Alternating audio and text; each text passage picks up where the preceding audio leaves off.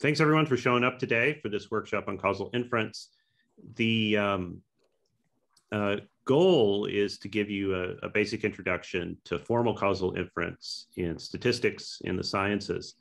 And as the title slide here suggests, I think of this as the pre-statistical stage of a scientific project. Is you sketch out your causal assumptions first, and then this enhances everything that comes after it in the workflow. I want to start with this metaphor of constellations, though, as a way to maybe make this more interesting than statistics, because really I hate statistics. I really loathe it, and I only do it because I have to, right? I'm in this for the science. So let's think about constellations first. And constellations are important in all human societies, and typically societies create mythologies about how the constellations exert causal forces on human lives. And now, of course, most of us here probably believe that they don't, but it's not a silly idea. All sorts of weird things happen in our lives. And the stars are these mysterious objects in the sky that attract everyone's attention. It's not insane to build theories that they might be causal.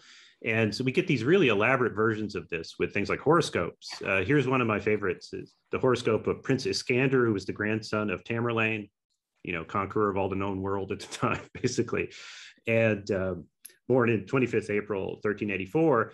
And this horoscope, which is converted into a giant tapestry, predicts his whole life from the positions of the stars, the constellations at the time of this individual's birth. And this was not something that just happened to royalty, of course. Probably a number of you have had your horoscopes done too. If you haven't, I recommend it. It's fun. But of course, how could this possibly work? As scientists, we were supposed to develop skepticism about these things. And of course, I respect that. But there's a metaphor here for how statistics enters the sciences that I want you to hold in your frontal lobe for the next at least 30 minutes. And that is, of course, that it's highly implausible that these sorts of horoscopes can provide any kind of detailed prediction. And the reason is because very little goes into them. The premise of these things is that you tell me your birthday, that the conditions on that date will let me chart out your entire life. This is a very little tiny bit of information in for a ton of information out that's supposed to be unique to the special case that it's asked for. And this is, of course, why if you read the horoscopes in newspapers, there were these things people used to read called newspapers. I'm not sure people read them anymore, but they used to have horoscopes in them. And the horoscopes are incredibly vague, right? Because if all you share with another human being is a birthday, then only the vaguest sorts of predictions could be true. Yeah. Now, statistics in the sciences has a feel to this. I call this the horoscope syndrome with statistics. And that is, you tell me your data, and I, as the consulting statistician, will tell you how to extract a significant result from it. Right. Now, I'm joking a bit here, but only a bit, right? You recognize the motivational problem. Now, both of these things are superstitious because it's not plausible that knowing only the data that you can tell someone how to process it.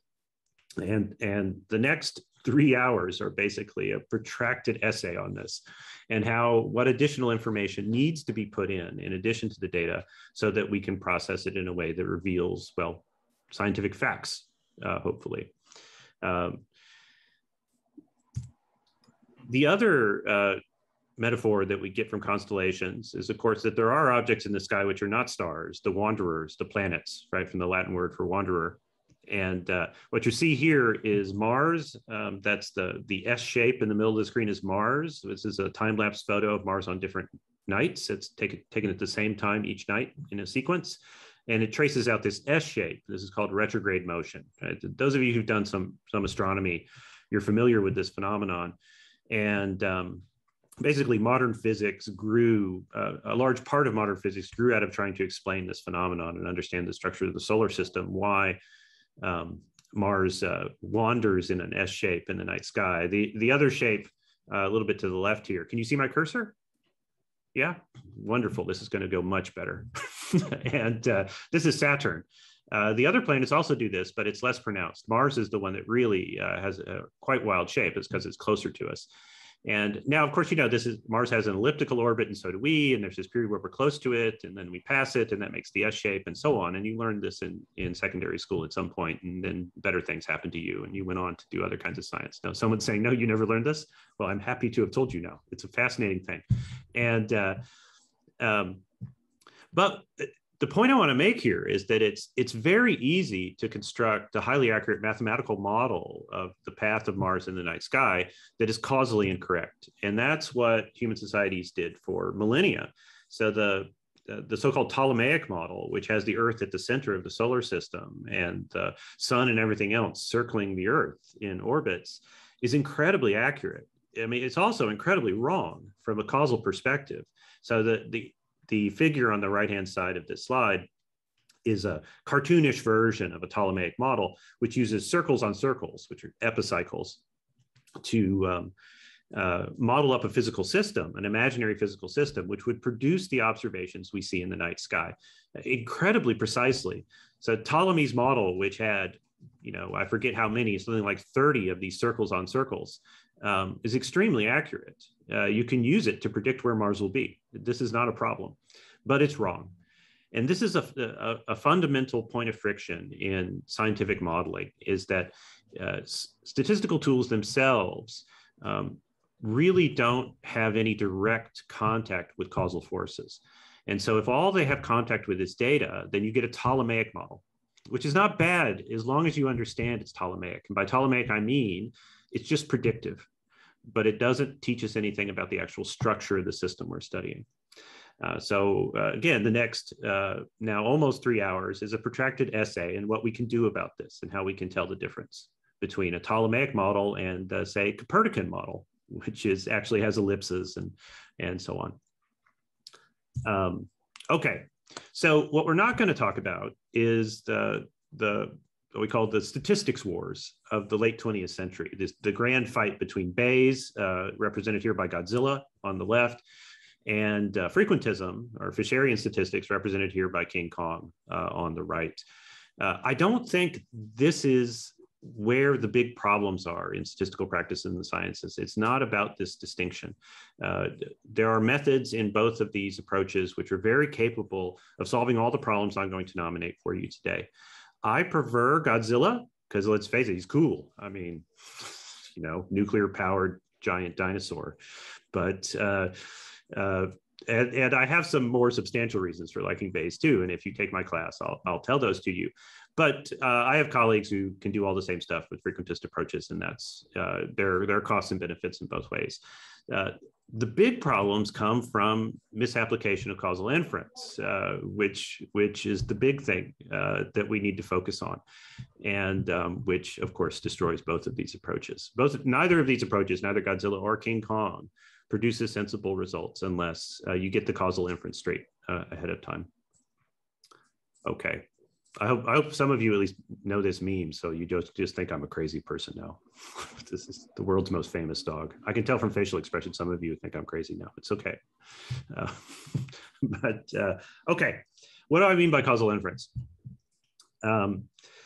Causal inference is more than measuring associations, which is all statistical models can do, actually.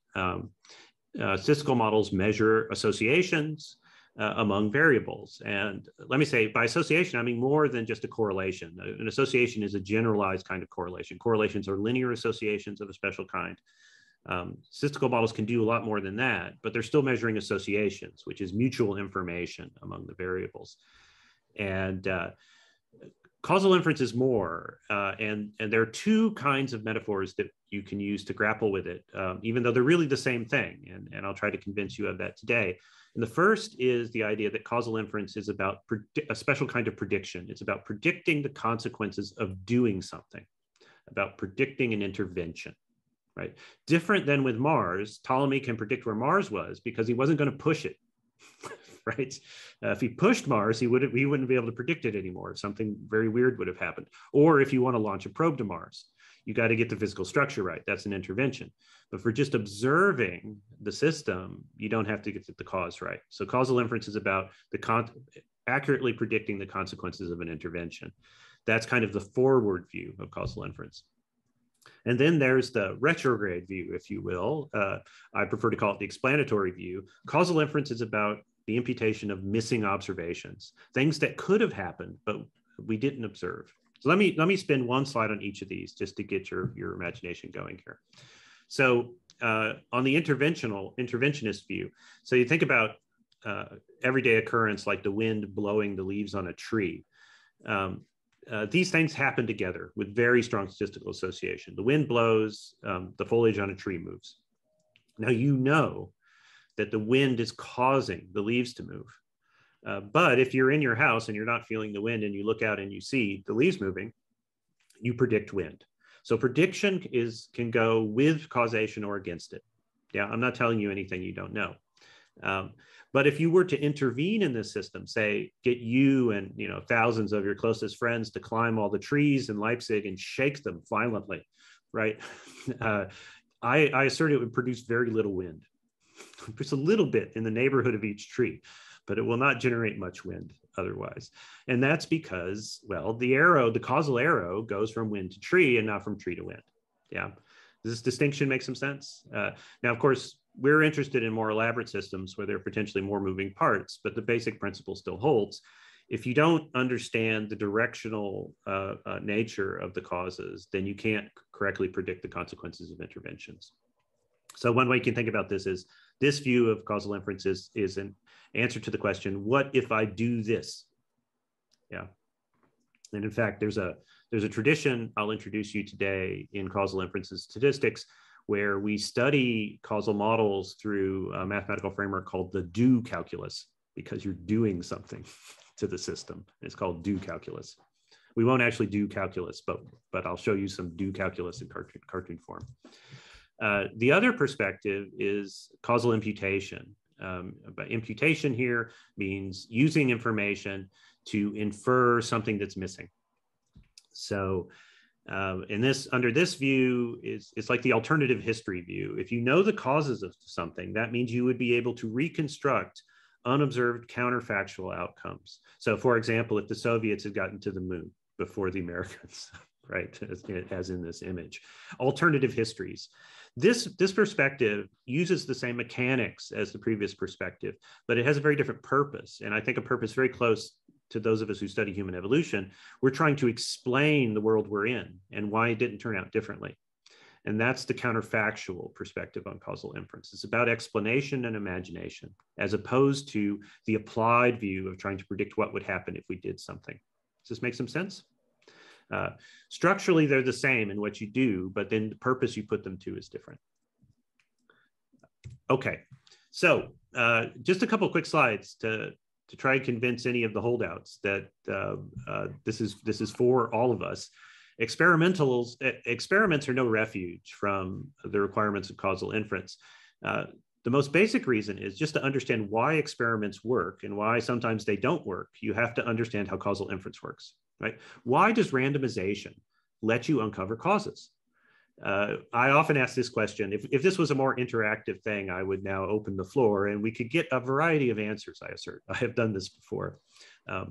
Understanding this requires understanding how causes work and why this bizarre thing of using random numbers actually works to produce help us infer causes. And it does work. I'm not denying that. Of course, sometimes experiments don't work. And understanding why they don't work also requires the same set of logical tools. And then there are a bunch of sub-questions that I know the experimentalists fight with all the time. Should you be testing for balance and covariates?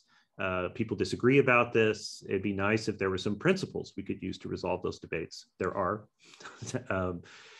What if the treatment is imperfect, right? Sometimes you assign the treatment and people don't cooperate. Yeah, so you give people pills to take and they don't take them. Yeah, so this is a famous problem in public health. There's intention to treat is what you talk about. And then even though it's an experiment, you have to statistically process it in a different way, right? Because there's non-compliance. Should you control for anything? Everything? Why not? You only live once, right? This is the major topic of today that I'll talk a lot about is how you choose what to control for. Something I won't talk about today because there's simply not enough time is how we would actually predict the causal effect for the target population and not just for the sample. And that is a different kind of issue, actually, than just, it's easy to study a sample. It's hard to study a population. Yeah, and that's a different issue. All of the answers to these things depend upon causal assumptions, it turns out. The second thing, descriptive research is incredibly important to me and I think to all anthropologists. Just getting the description of cultural diversity right is our first mission. And this is also a causal problem. And I'm going to sort of assert this today, and maybe sometime later I'll give a seminar on this, because I actually have a whole talk on this one slide blown out into a 1-hour talk. I could do this for you some other time. Just take it as a provocative promise for now. Getting description correctly depends upon describing how the sample differs from the population you want to describe. And those are causal assumptions, right? Causal assumptions about how the measurements work, about why some observations are missing, and so on. Okay. So here's our agenda today with our gentle dog, Doge. In part one, which we're about a third through, actually, we're going to talk about causal salad, which is my playful term for contemporary practice in applied statistics in the sciences, where people do non-causal statistics and then interpret it causally. And I want to give you a couple of examples about what can go wrong there. Part two, we're going to start to fix the issues. We're going to talk about causal design. And part two is the biggest part of today's time together. And I'm going to introduce you to formal causal inference. And we're going to do it graphically by drawing our assumptions as diagrams. And then I want to teach you how to analyze these diagrams with your eyeballs, essentially. And then in part three, I'm going to give you just a peek into the world of full luxury Bayesian inference. This is my term. Don't Google it. You won't find it anywhere else. And this is what I teach in the course I typically teach in the winter. And I want to show you then, I mean, the causal design in part two gives you a way to design statistical procedures to get at the causal queries of interest, but you still have challenges of estimation. And so part three is about that, about how would you actually go about getting useful estimates from finite samples. Okay, I want to take all three of those parts using two common examples, which are applied statistical problems. And the first I'm going to call the two moms problem. Here are two famous moms, or at least one famous mom and her daughter. Some of you will recognize the person on the left, right, as Betty Davis. Nobody? Anybody? Okay, making me feel old here. Betty Davis eyes, there was a song and everything. No? Yeah, okay. Elspeth knows what I'm talking about, right? Okay, thank you, Elspeth. There's a bunch of questions in evolutionary anthropology which have a structure about understanding family influences on life history events. And those are how many kids you have when you start reproducing, who you marry, and so on. And so that's where the inspiration for this comes from. It's going to seem a little silly, but it's actually structurally very similar to lots of important questions in the literatures I read. So consider the situation where the data are, you have pairs of mothers and daughters. And what you've measured about them are their completed family sizes. So you know how many sons and daughters each of these women had. And you know the mom's birth order, whether or not they were firstborn, secondborn, and so on.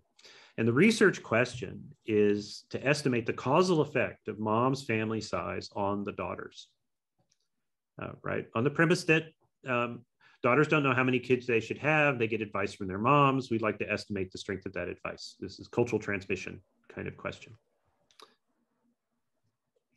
The second one, I'm just going to introduce these now, and we're going to come back to these two stories over and over again, okay, throughout the next three parts, is a pure bias question. Different sorts of question, but one close to all of us, I think. And that is, we're going to think about situations where individuals apply to various statuses. These could be grants or peer-reviewed papers or job applications. So the data are a large set of applications, and the data we have are the applicant's social category. And this is some category that we suspect might be a target of discrimination. So it could be gender, it could be cultural background, it could be health status, it could be a large number of things will have this structure. We also know the field that the individual has applied to, each application is applied to. This could be academic field, department, and so on. And then we know whether the application was successful or whether it was a failure. And our goal here is to learn if there is discrimination by the social category. This is a causal question, I think you'll see. Yeah. And the first one, there's a causal question about the mom's influence on her daughter's reproduction. And then here, there's a causal question about whether the people rating the applications are biased against a certain social category or not. What I'd like to propose right now is, here's a summary slide for those two things I just put up. And I'd like to take a 10-minute break right now. I know it's like we just got started, and I want you to think about this. I know you can walk around and get a coffee or do whatever you want. You can completely ignore me, but I'm just going to leave this slide up for the next 10 minutes. And wherever you're walking around, think about how you analyze this. You just had last week Roger's course, right? You did lots of regression stuff. Like, just think about if you had these data sets, what would you do? Okay. And I will see everyone back here at 1:36. Okay, good. Okay, so hopefully you've given some thought to this. I'm not going to poll you for how you'd analyze the data. It's your own private truth. And as we move through the material, you can reflect on your answer against well, what I'm going to show you. I don't think these are easy questions, to be honest. These are realistically difficult kinds of research questions. So let's move into the meat of part one here, what I call causal salad. And this is just this playful phrase I use a lot to talk about the way standard statistical tools are used to imitate causal inference without actually doing it. And I think it's important to show you illegitimate approaches in addition to legitimate ones. At the same time,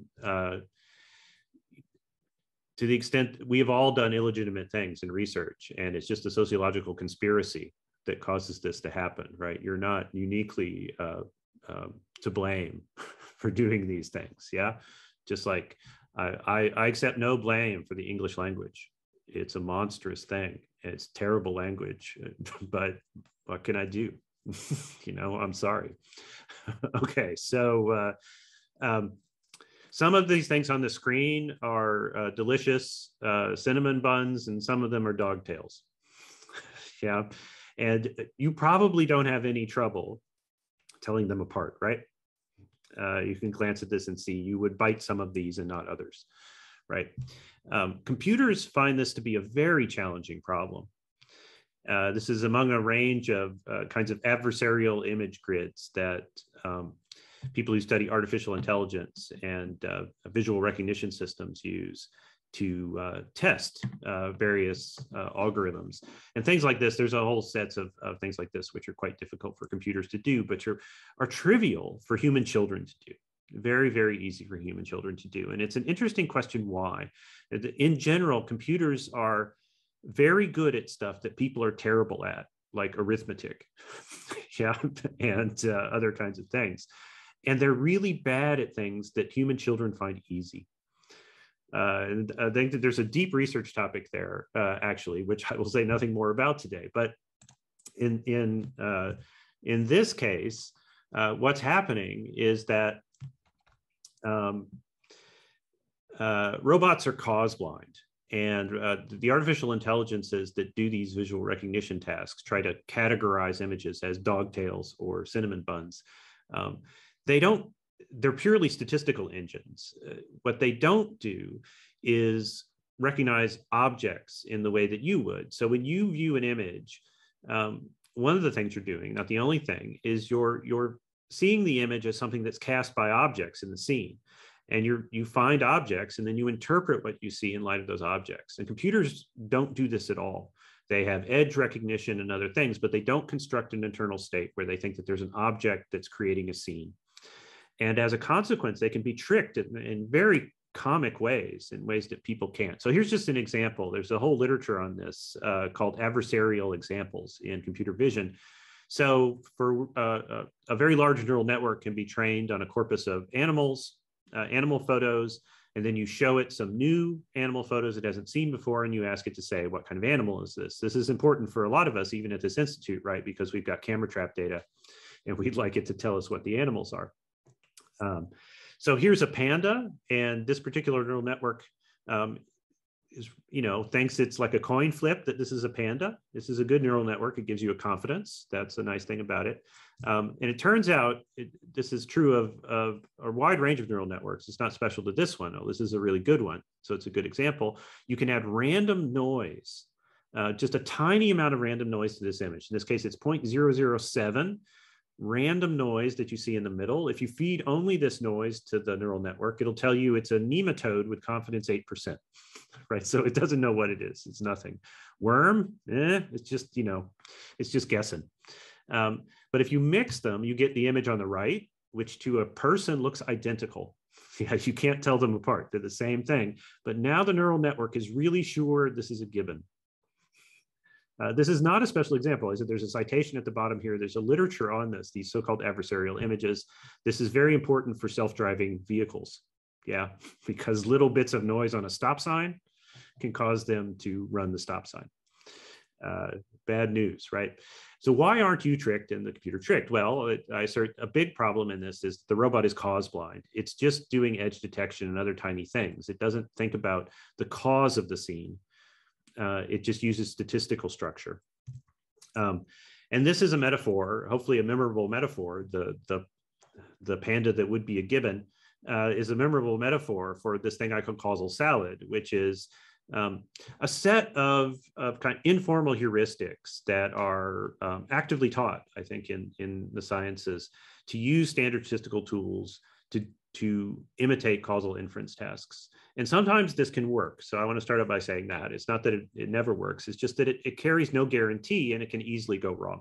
So I'm going to run through a list here, and then I'm going to show you examples in the context of the two moms and the pure bias example. Okay. So here's causal salad in a quick definition. We take as our ingredient some vague query. There's an interesting topic. We'd like to understand it. And then we find some variables that are related to it, or we measure them. We add all the variables to multiple regression and let it sort it out. Yeah. We've all done this.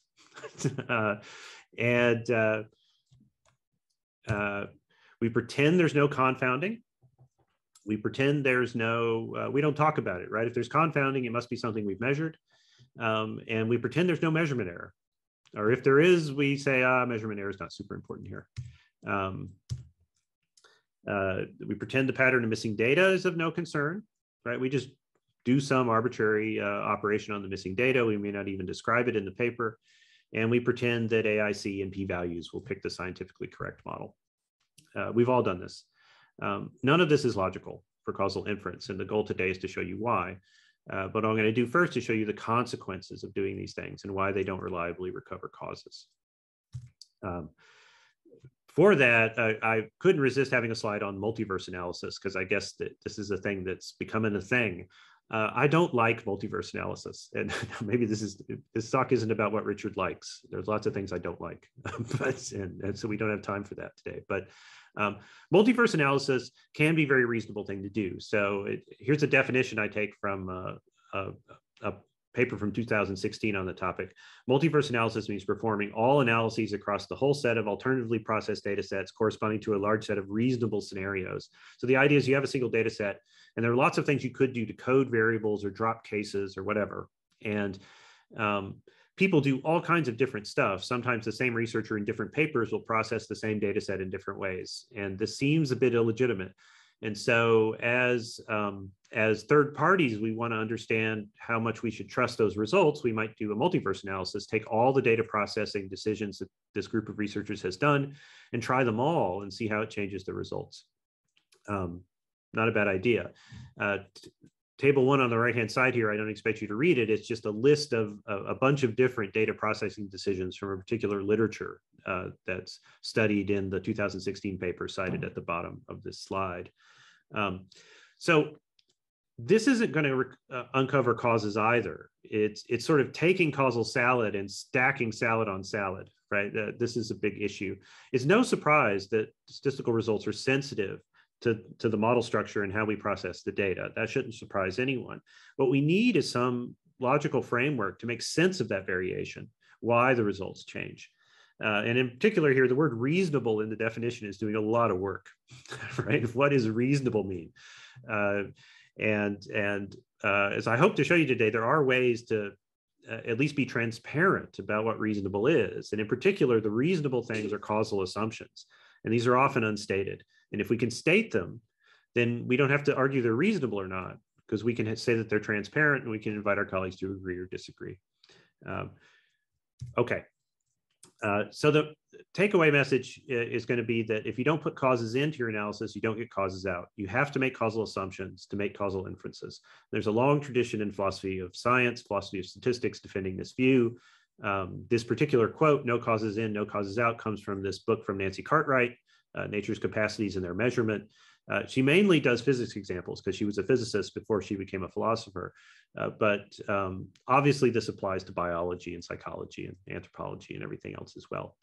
The basic point being that statistical models are insufficient because they simply do not contain causal information. They don't contain arrows about whether it's the wind that blows the trees or whether the trees blow the wind. And that information has to come from some other model that is distinct from the statistical model you use to process the data. So multiple regression cannot distinguish between causes and confounds. That's something you have to do with information that you put into the design of the statistical model itself. And I'm going to show you how to do that today. P-values, of course, are just by their very definition, not causal statements. They rely upon the whole framework being set up so that the difference that they're attached to can be interpreted causally. And AIC and related predictive criteria, they're just predictive. Again, they in and of themselves, they don't carry any causal information. And AIC would happily choose Ptolemy's model of the solar system. Yeah, because it does a really good job of predicting things. Okay, let's come back to two moms, and I can substantiate some of my wild claims for you. So just to remind you, the situation is we have many pairs of moms and their daughters. And for each woman, we know her completed family size, and we know her birth order, whether she was the firstborn, secondborn, and so on. And we'd like to use these data to get some estimate of the effect of mom's family size on her daughters, whether there's some direct causal effect through imitation in particular. How would you approach this? Well, you don't have to say, just say that there is a literature studying questions like this, so I know how people approach this. And if we have these variables, family sizes, let's call them M for mom's family size and D for daughter's family size. I'll use these variable labels throughout the rest of our workshop today. And birth orders, B1 and B2. B1 is mom's birth order, and B2 for daughters. To make this easy to think about, you can just think about B1 and B2 as being indicator variables for whether the woman is the firstborn in her family, right? So B1 would be 1 if it's the firstborn daughter, and it would be 0 otherwise. If you just want to, that'll be fine for the conceptual lessons we have today. But of course, in general, it could be continuous, and we could ask all kinds of subtle questions about birth order. So now the question is, how would you construct a regression to estimate the influence of M on D? It's a causal query. And we have data, and we are all superpowered regression scientists here. We can do this. Let's make some regressions. Yeah. I think I'm sort of betting that most of you know this tilde notation for formulas, for regression formulas. But in case some of you don't, I'm going to quickly explain them just on this slide, and then I won't again. I hope that's okay. So key question here is whether we include all the variables or only some. And of course, how to include them as well. So the first regression equation we have here, M tilde D, this means we're going to model M as a function. Sorry, I've got this reversed. It's DM. In the rest of the slides, it's correct, I hope. Daughter's family size as a function of the mom's family size. And this is the kind of, if you use R to do your statistics, which is not a bad choice, then you'll enter this in any kind of formula syntax you have. And then you can start adding things to the formula. And I think Roger had you do this last week, right? Yeah. And then there's extra notation for random effects and so on you can do. So you could add the mom's birth order, you can add the daughters, and so on and so forth. And as we move through these things, the question is, how do we decide which of these to do? And there are a bunch of different ways to go about doing this.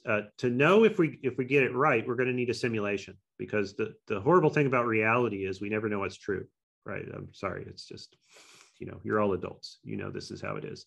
So I have a simulation, and the code for this simulation is on the repository next to the slides for this. We don't need to focus on the details of that. We're going to unfold all the assumptions of the simulation as we move through the slides. What we're going to assume is that mom's family size has no influence on the daughters. Assume firstborns have higher fertility than laterborns, and it's probably because they inherit more stuff. They're given preferential treatment. Or they receive the assistance of their siblings in raising their kids. Could be a bunch of reasons for this. And then I'm going to simulate 200 mother-daughter pairs. So we have a bigger sample than almost any anthropologist ever gets.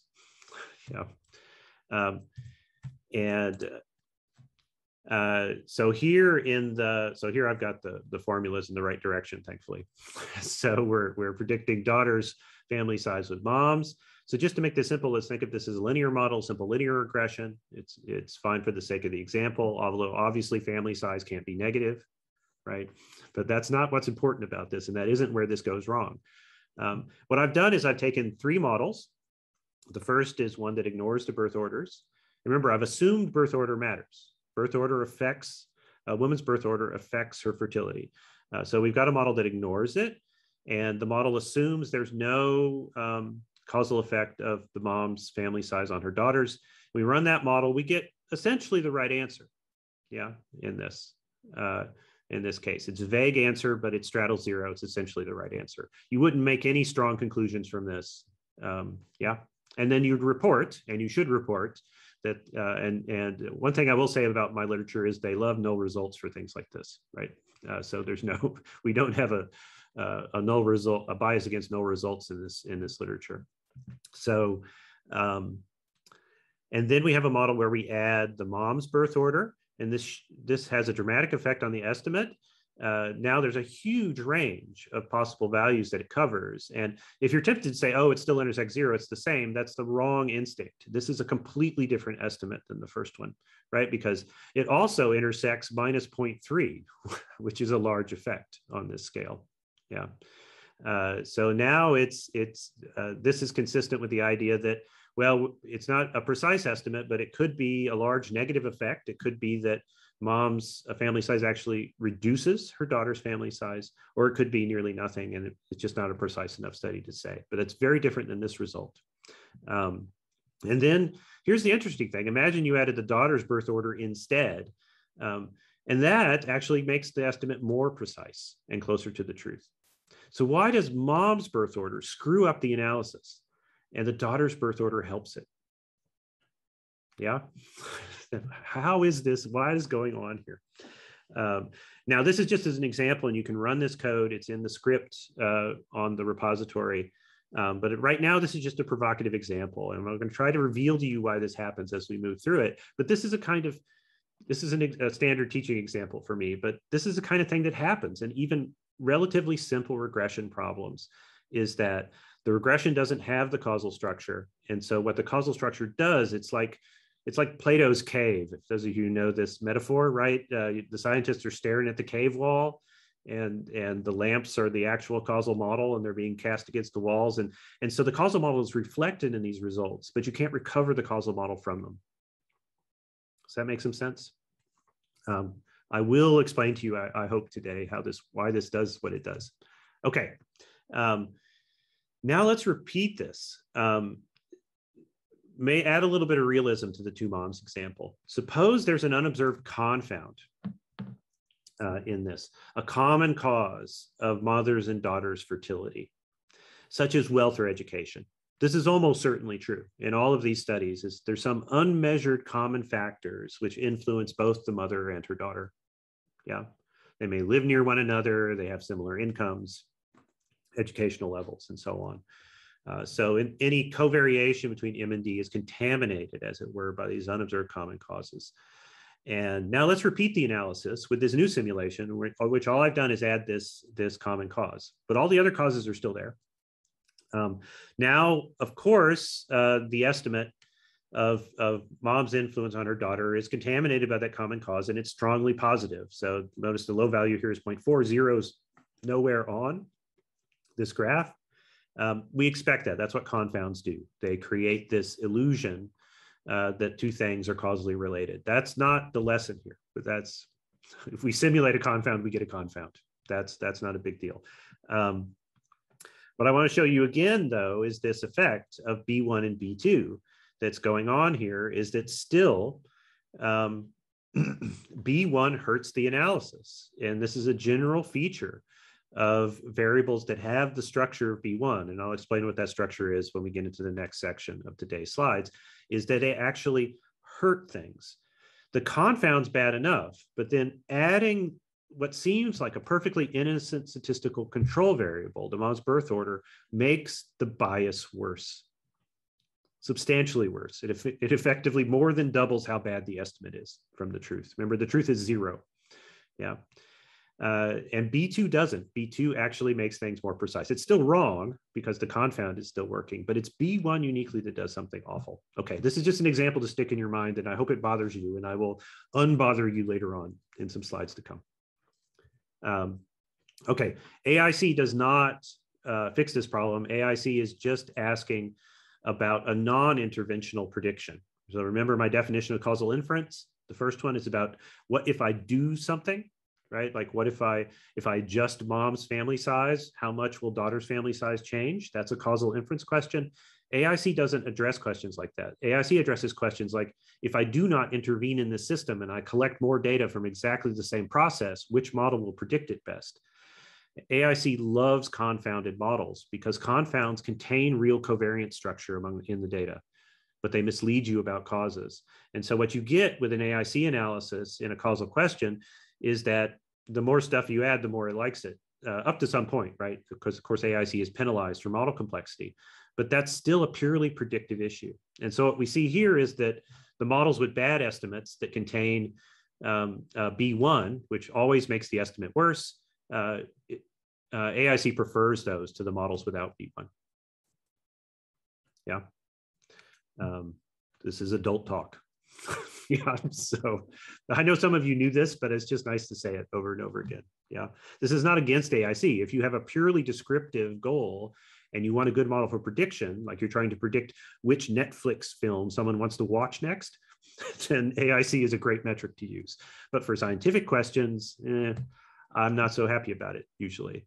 So yeah, so this is the explanation why. A model can make good predictions without knowing the correct causal structure, like Ptolemy's model of the solar system. Association is not causation. And of course, as I say here, don't ask about p-values, please don't. P-values have the same problem. P-values aren't even designed to choose model structure. So at least AIC is designed to choose model structure. P-values aren't even designed to do that. They're designed to control type 1 error rate. Okay, summary of all this, and then I'll move on to the next example. So we assumed birth order influenced family size. That was in the simulations. And again, if you go look at the code, you'll see that it does. Still, including mom's birth order hurts inference, whether there's a confound or not. Including the daughter's birth order helps inference. It creates more precise estimates. AIC doesn't fix this model. AIC loves the thing that makes the analysis worse. Yeah, which is B1. Again, we only know it's worse because we know the degenerative model of the data because we wrote it. And when you add M and D, when they're confounded, B1 really exaggerates the confound. This is something I'll talk about in the next part of the workshop today, is this is a special statistical phenomenon that exaggerates confounds. But we'll get to that now. You don't have to understand that now. I just want to set the stage here. Now, peer bias. Completely, again, a simple example. Let's address it with a regression. Different things are going to arise here. To remind you, we have a sample of applications. We know the applicant's social category, which may be a target of discrimination. We know the field that they're applying to, or the context among multiple contexts they might be found in, and we know whether the application succeeds or fails. So this could be graduate school applications, grant applications, so on. And we want to use statistical tools to figure out if there's discrimination. There's a big literature on this. And just to repeat the structure here, the variables we're going to have in our example to make it simple. We have the applicant's category, which I'm going to call X. I'm very creative, right? X is our potential cause that we're focusing on. And we have the field or department the individual applies to, which I call E. Then the outcome Y, whether it succeeds or fails. And then the question is, how do you construct a regression to estimate the influence of X on Y? It's a really big literature on this. And let me summarize it here, and then I'll give you a whirlwind tour. And I mean whirlwind, it'll be like 20 seconds of this literature. So there's a statistical literature on this going back to the 1960s. And the key finding in this literature is that when you include a variable like field or department in the model, it radically changes the inference. Often it reverses it sometimes, flips the sign on it. What's hard, what there is no agreement in this literature is why. So let me show you some cases. Here are 3 papers that show you how alive this statistical question is and how old it is. So on the left, we have a famous 1975 paper that was published in Science magazine, which was not as powerful at the time, but it was a big deal, but it wasn't like it is now. This is a paper by 3 statisticians analyzing applications to Berkeley's graduate schools, University of California, Berkeley's graduate schools. I think the data come from 1973. And they walk you through the issue that if you, the effect of adding department to the analysis radically changes the results.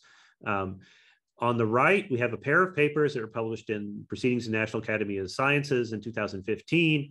The first one at top was the original paper, and it used data from the Netherlands, from NWO in the Netherlands. These are senior grant applications to look for gender discrimination in the award of scientific grants, and they use a statistical procedure. We'll talk about this as we go, and they find evidence of it. And then below, we have someone saying, actually, if you add field, it completely reverses the result, which is true. Now, where I want to enter this debate is to say that the data alone are insufficient to say what this change means. And this makes this means we have to do a lot of extra thinking to decide whether the statistical estimate indicates discrimination or not. And I'm going to unfold this. And this is a literature that I have worked in a bit too with my colleague Cody Ross in the department over here. But when we work on it, we think about policing instead, which is structurally the same problem. I know this is going to be like a shock, like record scratch freeze frame. How did you get here? But graduate school applications and biased policing are structurally similar statistical problems. So the issue is that an application is like an encounter with the police. And you may have heard that American police can be rough with people of certain cultural backgrounds. And there's a scholarly literature trying to figure out what has gone wrong here in this so that we can address interventions at the right scale. And this is a very hot literature right now. And the debates are deeply causal because it's the same thing that goes on in the applications literature. If you include a control variable like encounter with police, it completely changes the estimate. But it's not clear what that means in terms of discrimination. Okay, I won't talk about policing again. I'll just talk about applications. But structurally, keep in mind, if you care more about policing than applications, structurally, statistically, they're the same kind of problem. Okay, so peer bias, back to examples. Now we're going to simulate 500 applications. And again, I'm simulating because it's the only way we can know the right answer. We're going to simulate 500 applications in 2 different subjects, just so it's easier to think about. Say it's like there's 2 subjects in all of university, the humanities and physics, right? So let's just say that those are the 2 subjects. And, that would be hell, but that's all we've got. And these subjects vary by their average acceptance rate. One of them accepts a much smaller proportion of its applicants than the other. And it's no mystery, for example, that the social sciences and the humanities accept a smaller proportion of their applicants than the sciences do. Yeah, so at least it's famous in North America that social psychology programs are accepting less than 10% of their applicants, and physics programs will often accept half. Yeah, so that we start off already with a situation that's got interesting statistical structure. Now, let's assume that category X, which is whatever social status you're most interested in this literature, it's often gender or cultural background. Sometimes it's age. It could be a large number of different things. Let's suppose it's not a target of discrimination. The people that read these applications are not biased against people based upon that at all. And we can ensure that because we're simulating the data. Then we simulate outcomes Y of accepted, rejected. Now let's consider these two regressions just to highlight what goes on. And I'm going to show you the reversal that happens in these papers. So we do a GLM. This is a logistic regression. I imagine Roger did this with you last week, or if not, you've done it before. The important thing is the formula structure inside. So we're asking about the cause of X on Y. So we regress Y on X. We get this coefficient here on X that is reliably negative. Yeah, which is consistent with the idea that there's just individuals of status X are accepted less. Their applications are accepted less often than individuals who are not of status X. Clear? Yeah. Now we add E, the field or department, to the model, and the result goes away. And this is this reversal. So it even ends up with the weight of evidence on the positive side, although you wouldn't, say that this was actually favoritism, right? Although there are data sets like UC Berkeley's where it ends up flipping actually reliably to the other side. It looks like the status is favored after you condition on department. This is the reversal. And I'm not gonna explain this for you right now, but we're gonna draw this out as a causal diagram in the next section so you can understand what's happening. Let me just say that the intuition to focus on, and I think this will click it for you, is that the departments aren't equal. One of them is harder to get into, and the status X is associated with department. And that's enough to create the statistical illusion of discrimination in this data set. Okay, and I say it's an illusion here because I programmed the simulation not to have discrimination. This is not a claim about the world. To make it clear that it's not a claim about the world, let's do the opposite now. Now let's do a simulation where there is discrimination. I'm gonna show you can get exactly the same reversal. So 500 applications, 2 subjects. Subjects vary by average acceptance rate again. Category X is now a target of discrimination in both subjects. Individuals of status X are less likely to be accepted, all other things equal. And again, the code is in the script file for the materials for this week. Again, we simulate outcomes Y. We run the same 2 models, and we get the same result essentially, even though there's discrimination now. So my mission, my promise to you is by the end of today, you will understand why. Yeah, this will not tell you what's going on in the real world, but it will convince you that you probably need experiments to answer this question. And observational data are not going to work very well. Although I'm not completely sure about that, I've got some ideas. I've always got ideas. Okay, I think in the policing case, for example, you can tell from other data that there's discrimination, but it's hard for applications. Okay. I apologize. I know I'm moving quickly through some conceptually deep stuff, but we're going to revisit these examples over and over again. I've drawn out the narrative, right? We keep coming back to the same theme. So let me summarize the pure bias example before we move on. So first, we assume there's no discrimination against X. The model without subject E shows discrimination, at least a coefficient that's consistent with discrimination. And then we add it, we find no evidence of it. Assuming there is discrimination based on category X with a different simulation, we get exactly the same pattern. Model without subject E finds lower success for X. Model with E finds no evidence of lower success, but there's discrimination in the simulation. And actually, it's quite strong if you look at the code. I'll show you actually later in the slides, you'll see it's quite strong. In the real data, of course, we don't know the truth. And so if we're going to make sense of this empirical literature and decide whether these institutions are inherently discriminatory or not, we're going to have to go appeal to something beyond just the data and the statistical models to make sense of this. That's my point. Okay, at that point, I need to rest my voice. Yeah, and the rest of you probably need a rest from my voice. So I suggest we take 10 minutes. We're going to return at 20 after 2. During those 10 minutes, you can do whatever you like. But of course, I would appreciate it if you would think about these examples a bit. If you have an office mate or an enemy, you could discuss this with them. Yeah.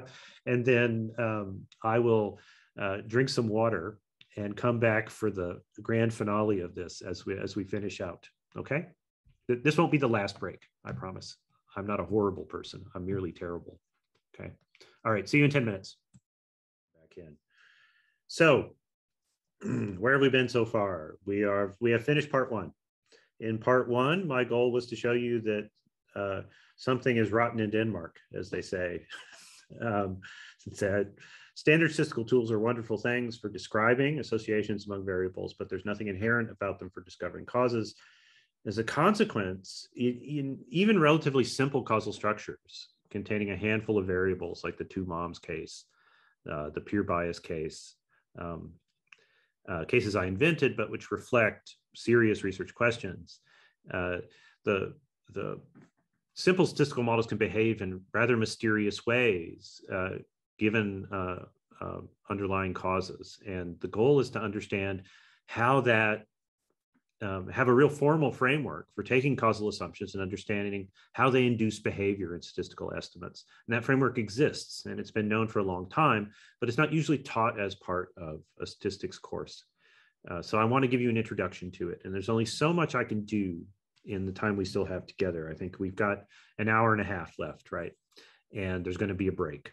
so not actually a whole hour and a half. I'm a humanitarian, right? So we won't do a full hour and a half straight. But I think I can give you a meaningful introduction to it and what it looks like. And then, of course, when I teach my course in the winter, the schedule, which has not been announced yet, but it'll go out to the Institute and to IDIV.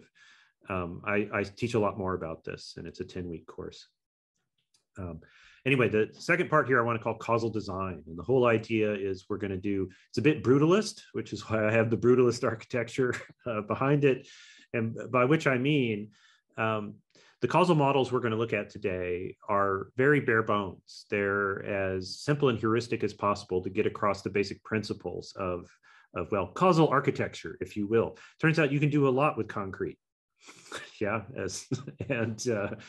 I'm actually a fan of brutalist architecture. I might be the only person, but I quite like it. There's some great East German buildings, right?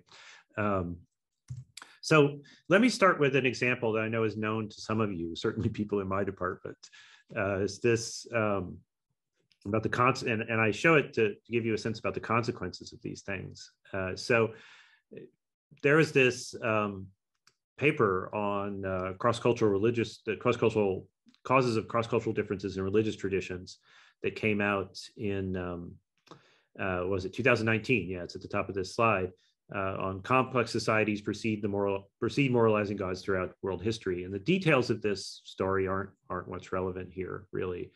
The point is this was a big paper and it got a lot of attention. It was in one of those magazines that has a high impact factor. And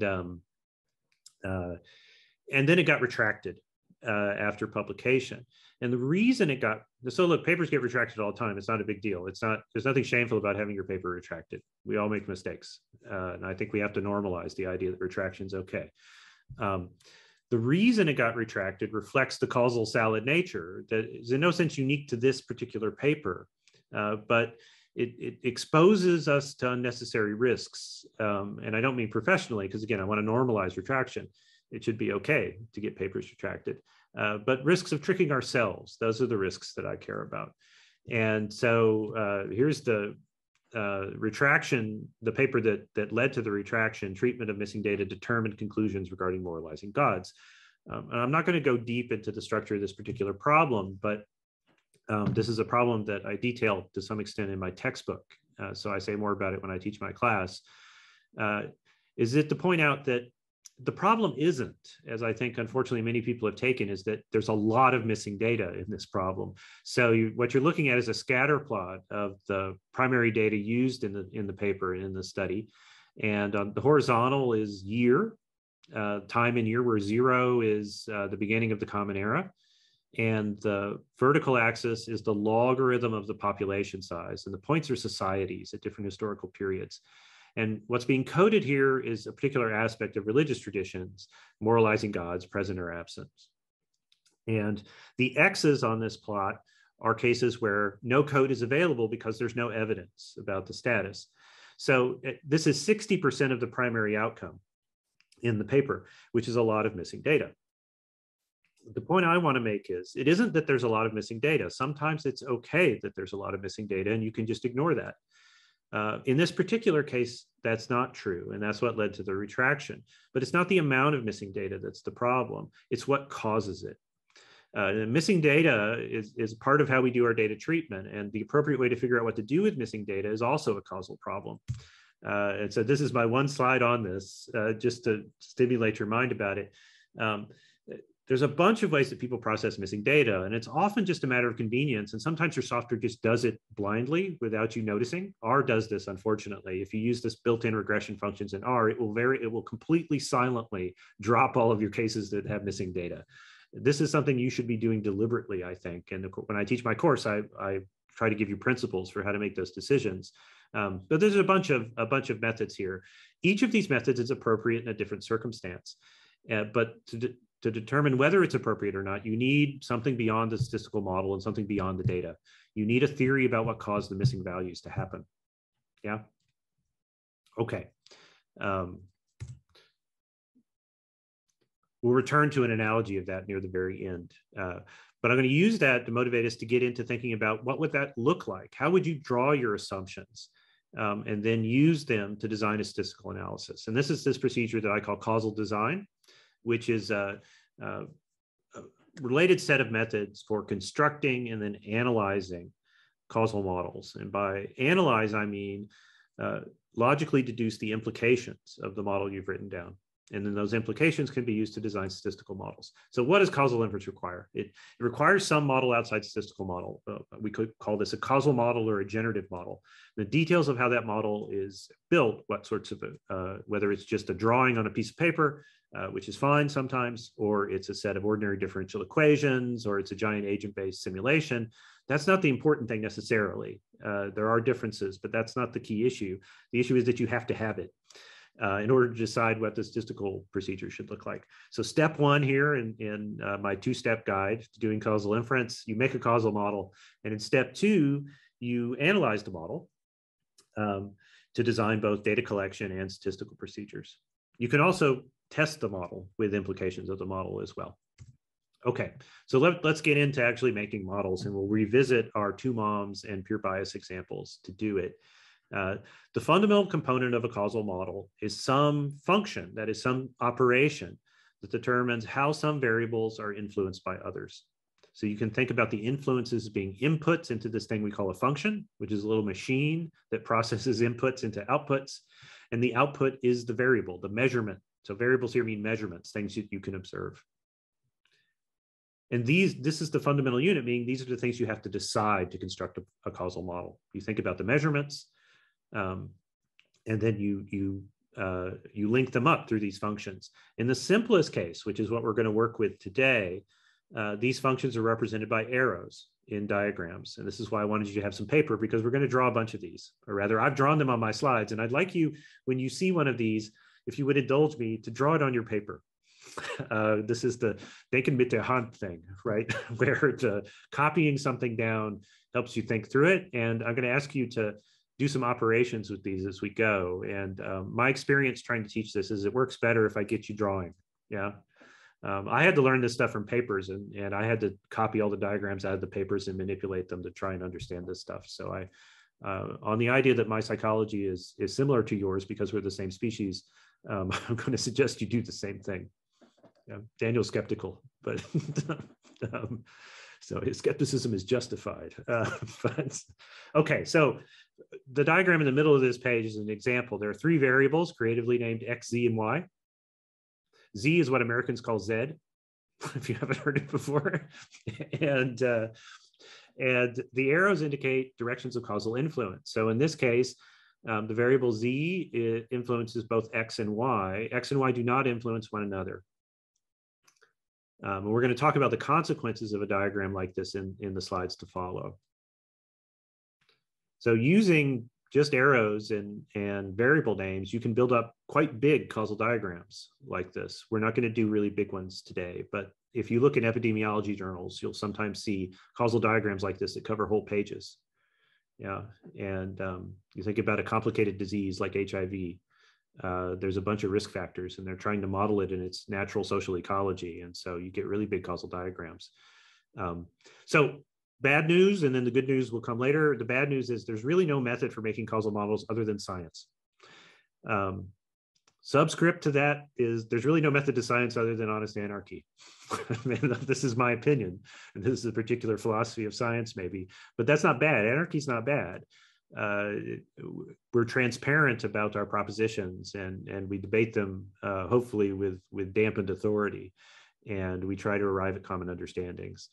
So there's no algorithm that's going to make the model for you. You need background knowledge to do that. You have to put causes in, make assumptions, but the assumptions have implications, and we can test some of those implications, and that's where the data comes in later.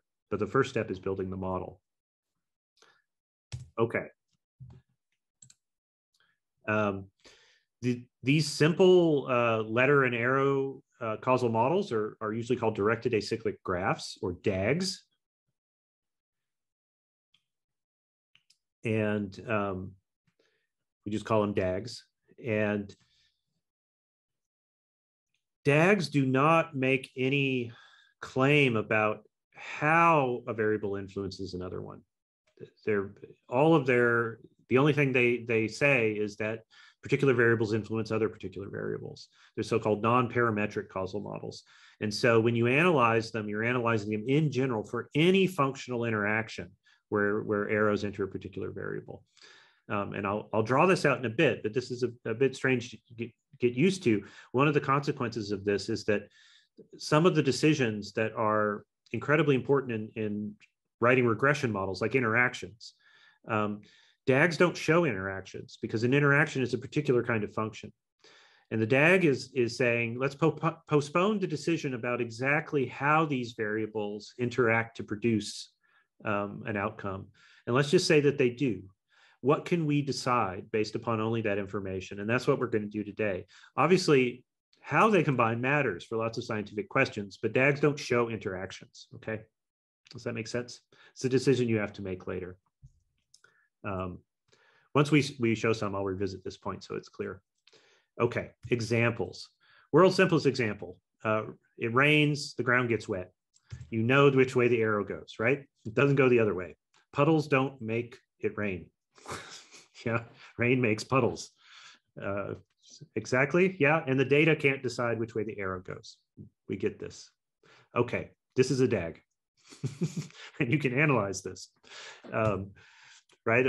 Sort of a joke, but imagine an intervention, right? You could intervene to make it rain. It would make the ground wet. But if you throw a bucket of water on the ground, it doesn't make it rain, right? So that's the causal structure. You can keep adding variables to these things if you want to measure more stuff, right? And there can be branches. So multiple arrows can come off a single variable and go to different other variables. So when it rains, it also turns out that you see people carrying umbrellas. And there's a causality to this, right, in a certain direction. Also, the price of umbrellas changes, right, suddenly, very sharply when it rains. The ground gets wet, and then the ground being wet has consequences, like wet shoes, yeah, and so on. Does this make some sense? Yeah. So I say, I think those of you who've left your cameras on and are nodding because it makes me feel less insane. Yeah. I like lecturing to big audiences, actually, because you get all that feedback. So, okay, slightly more complicated example that foreshadows some of the lessons to come. We think about a case where there are multiple causes of a single outcome of interest. So let's think about something like a lamp. I have a lamp on my desk that I use to read, and there are a bunch of things that have to be true for it to work, and they need to be true simultaneously. The power has to be turned on, and it needs a working bulb, for example. So both of these things combine, interact to make the lamp turn on, right? But this DAG doesn't show exactly what that interaction is like. Here it's a very powerful interaction. Both have to be satisfied in order for it to turn on, but the DAG doesn't show that structure. You can go beyond the DAG and specify the functions and analyze that as well. And a bit later, I'm going to show you an example of that for the two moms case. I'm going to show you what we could do with the two moms case when we actually assume particular functions. But let's postpone that for now and just think about conceptual causes and directions, okay? An example with the same structure that's more timely. Someone's infected with some disease, I don't know what, and they need to be exposed to it, and their vaccination status matters. Yeah. Good. So for your own research areas, I'm not going to ask you to do this now, but for your own research areas, I bet you could sketch some DAGs. I make my students do this when they start their PhD projects, and they fill pages very fast because they know a lot about the domains they work in. And then I have to say, well, hang on, like, which part of this do we care about? And that's part of what we'll do today, is say that obviously the whole world is one causal system, but you don't have to analyze it at once. Yeah. Okay, let's return to our two examples again and do this exercise. Let's build some DAGs for the two moms case and the pure bias case. Now, I want to start out by saying multiple DAGs are possible for both of these scenarios. So I'm not going to make any claim that I've absolutely got the DAG right, but I'm going to construct something that I think is reasonable, and I'm going to use it to motivate an analysis just to show you how you go from a DAG to the consequences. Yeah, and the simulations that I've run reflect the DAG. That is, the simulation obeys the DAG. When you have a generative model like a DAG, you can produce data from it, and then you can run it in reverse, so to speak, and analyze the data too. And we're going to do the forward version right now. So just to remind you the structure of these problems, in the two moms case, the variables that we're going to have measured are the family sizes of the mother and daughter, called M and D, and their birth orders, B1 and B2, which for cognitive simplicity, you can think of as firstborn status or not. And the question is, how would you connect these variables? And for the pure bias case, we have three variables: the field, the social category of the individual, and the outcome Y. How would you connect these variables? So let's take these one at a time. And there is an algorithm for doing this. If you know the measurements that are important to the system, even if you haven't measured all of them, right? You might know that there's a variable that's important to a system, but even if you can get data from it, you want to put it in the DAG. So you nominate those variables, and then you can go through them one at a time and say, which arrows enter this variable? Yeah, which things influence it? And then you connect all those subgraphs, and you have a glorious DAG. Yeah, that your peer reviewers can trash. No, that you can have transparent and honest scientific debates about. That's the whole goal here. And there are literatures like epidemiology where this is completely normative, and DAGs are incredibly common. So for the two moms case, I'm going to put the four variables at the top, and we're going to take them one at a time. Let's start with mom. What influences mom's family size? Well, I asserted as a setup that her birth order does.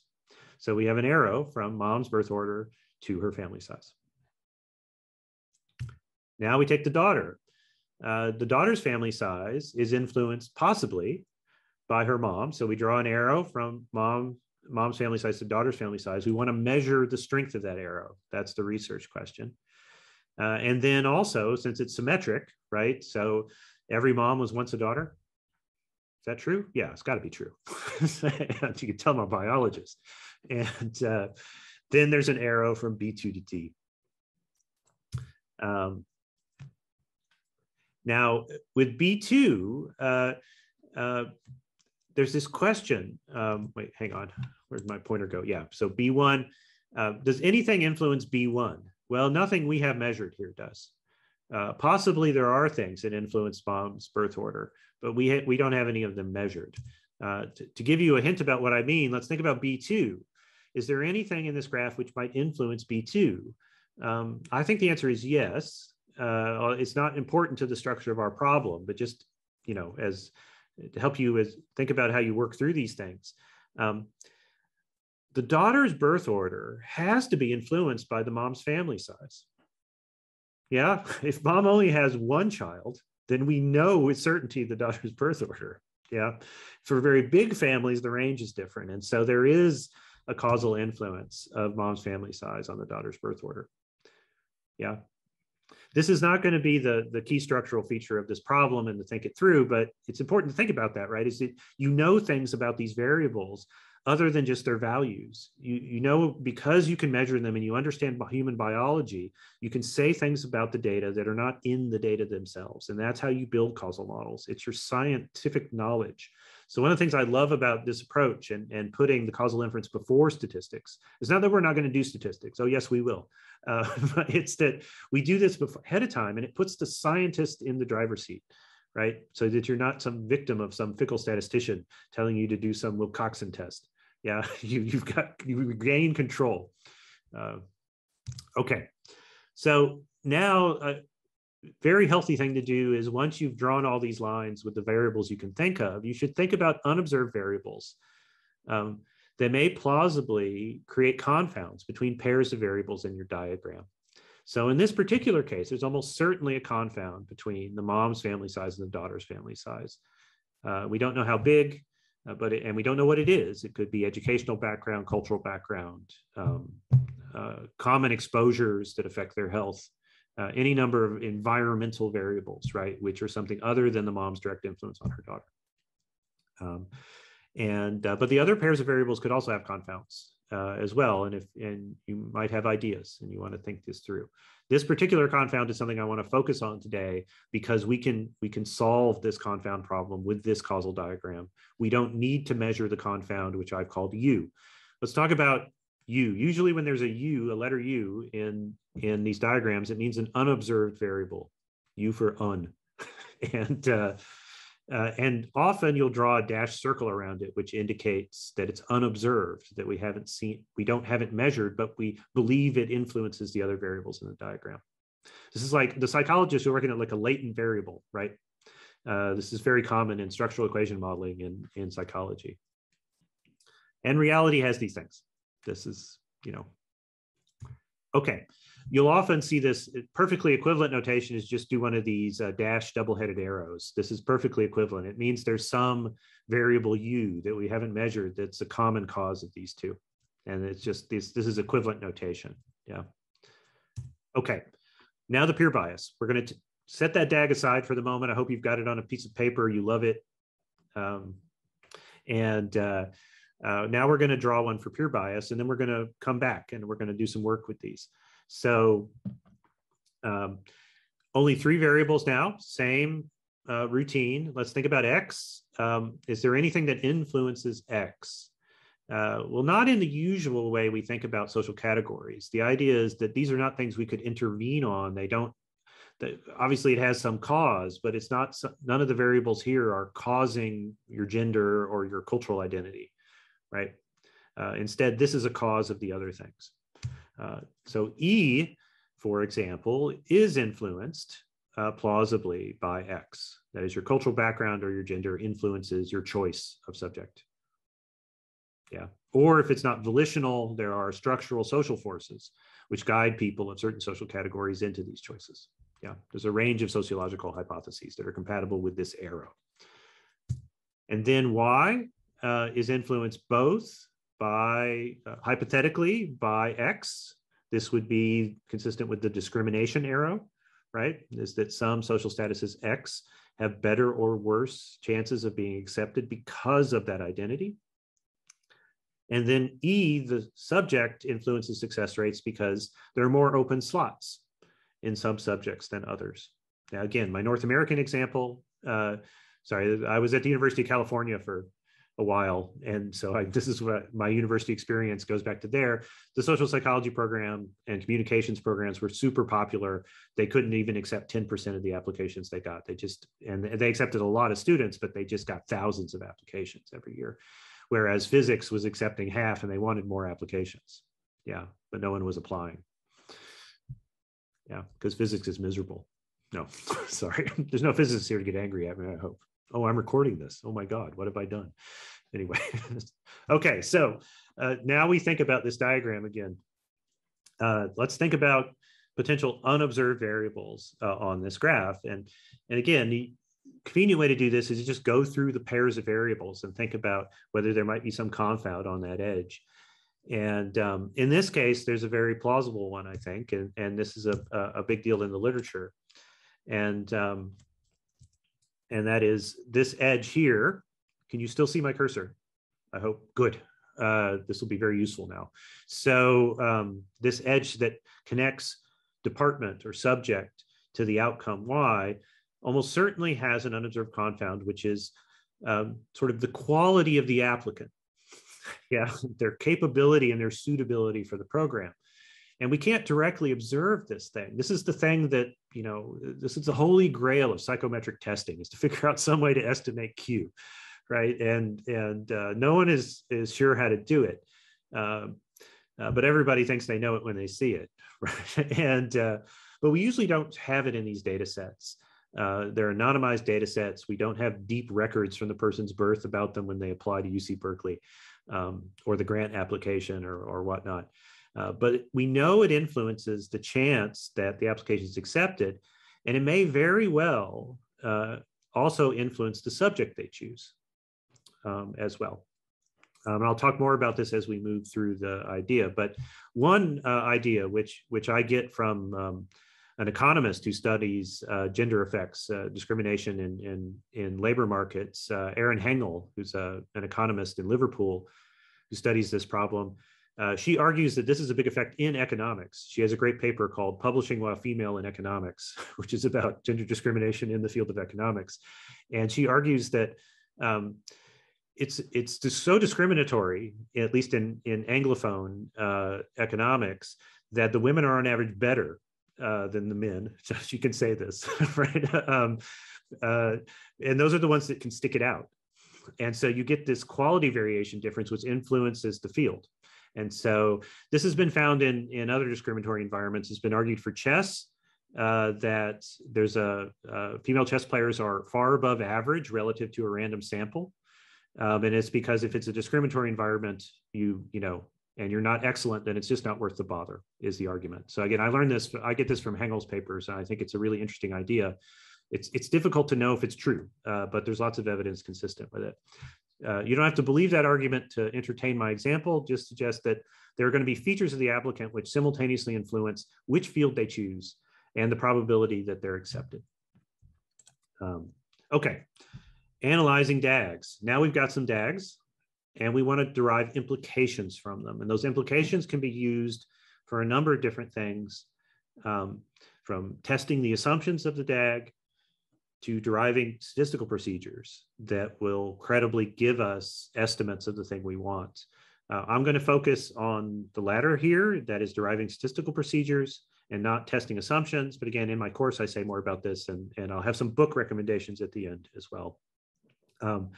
No matter how complicated the DAG gets, the rules for analyzing it are the same. And the rules are very simple. And now I'm going to teach them to you.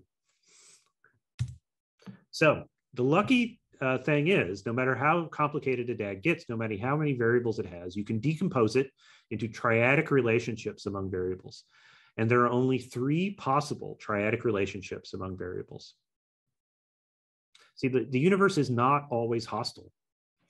Sometimes complicated things have a really satisfying, simple internal structure. I think this is a wonderful fact. So I call these the elemental paths. And I'm going to teach you each of them and its properties.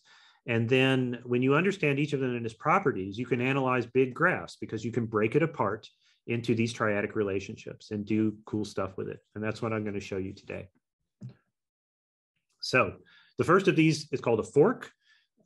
It's sometimes called other stuff, but I'm going to call it a fork, and I'm going to stick with that. So it's called a fork because you've got 3 variables, and the middle one is a cause of the other 2.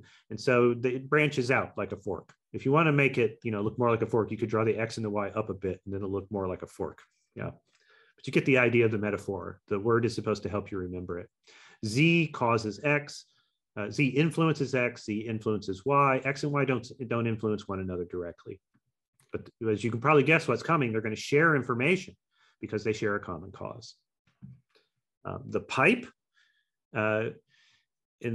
causes flow in one direction among the variables. So we have some variable X. Again, these names aren't meaningful, they're arbitrary, but some variable X, which influences an intermediate variable Z, which in turn influences Y. So it's a pipe because causes flow. Yeah, you can call this a chain. Sometimes this is called a chain in the literature as well. And then finally, the collider. In the collider, it's like the opposite of the fork.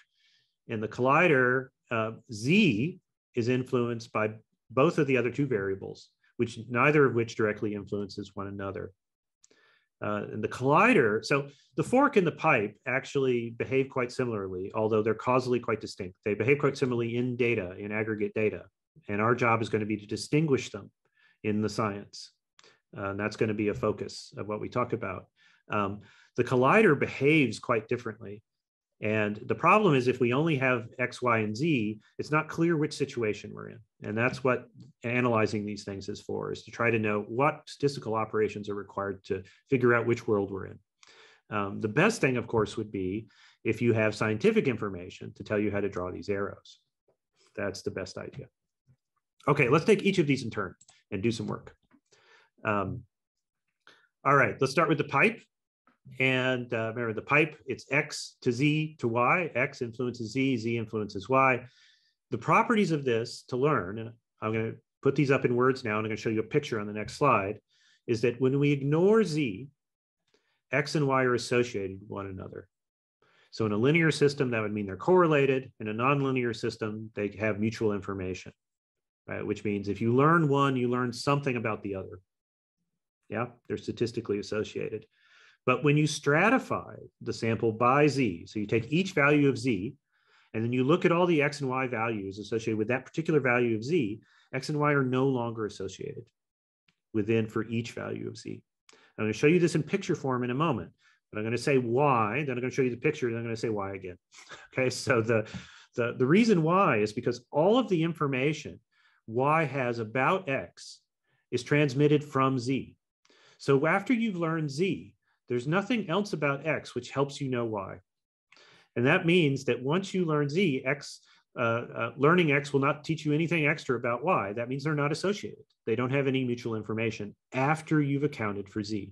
And that's what stratifying by Z does in a statistical model. It's like, I've become aware of Z now. Is there anything extra about Y I learned by getting X2? And the answer is no in a pipe.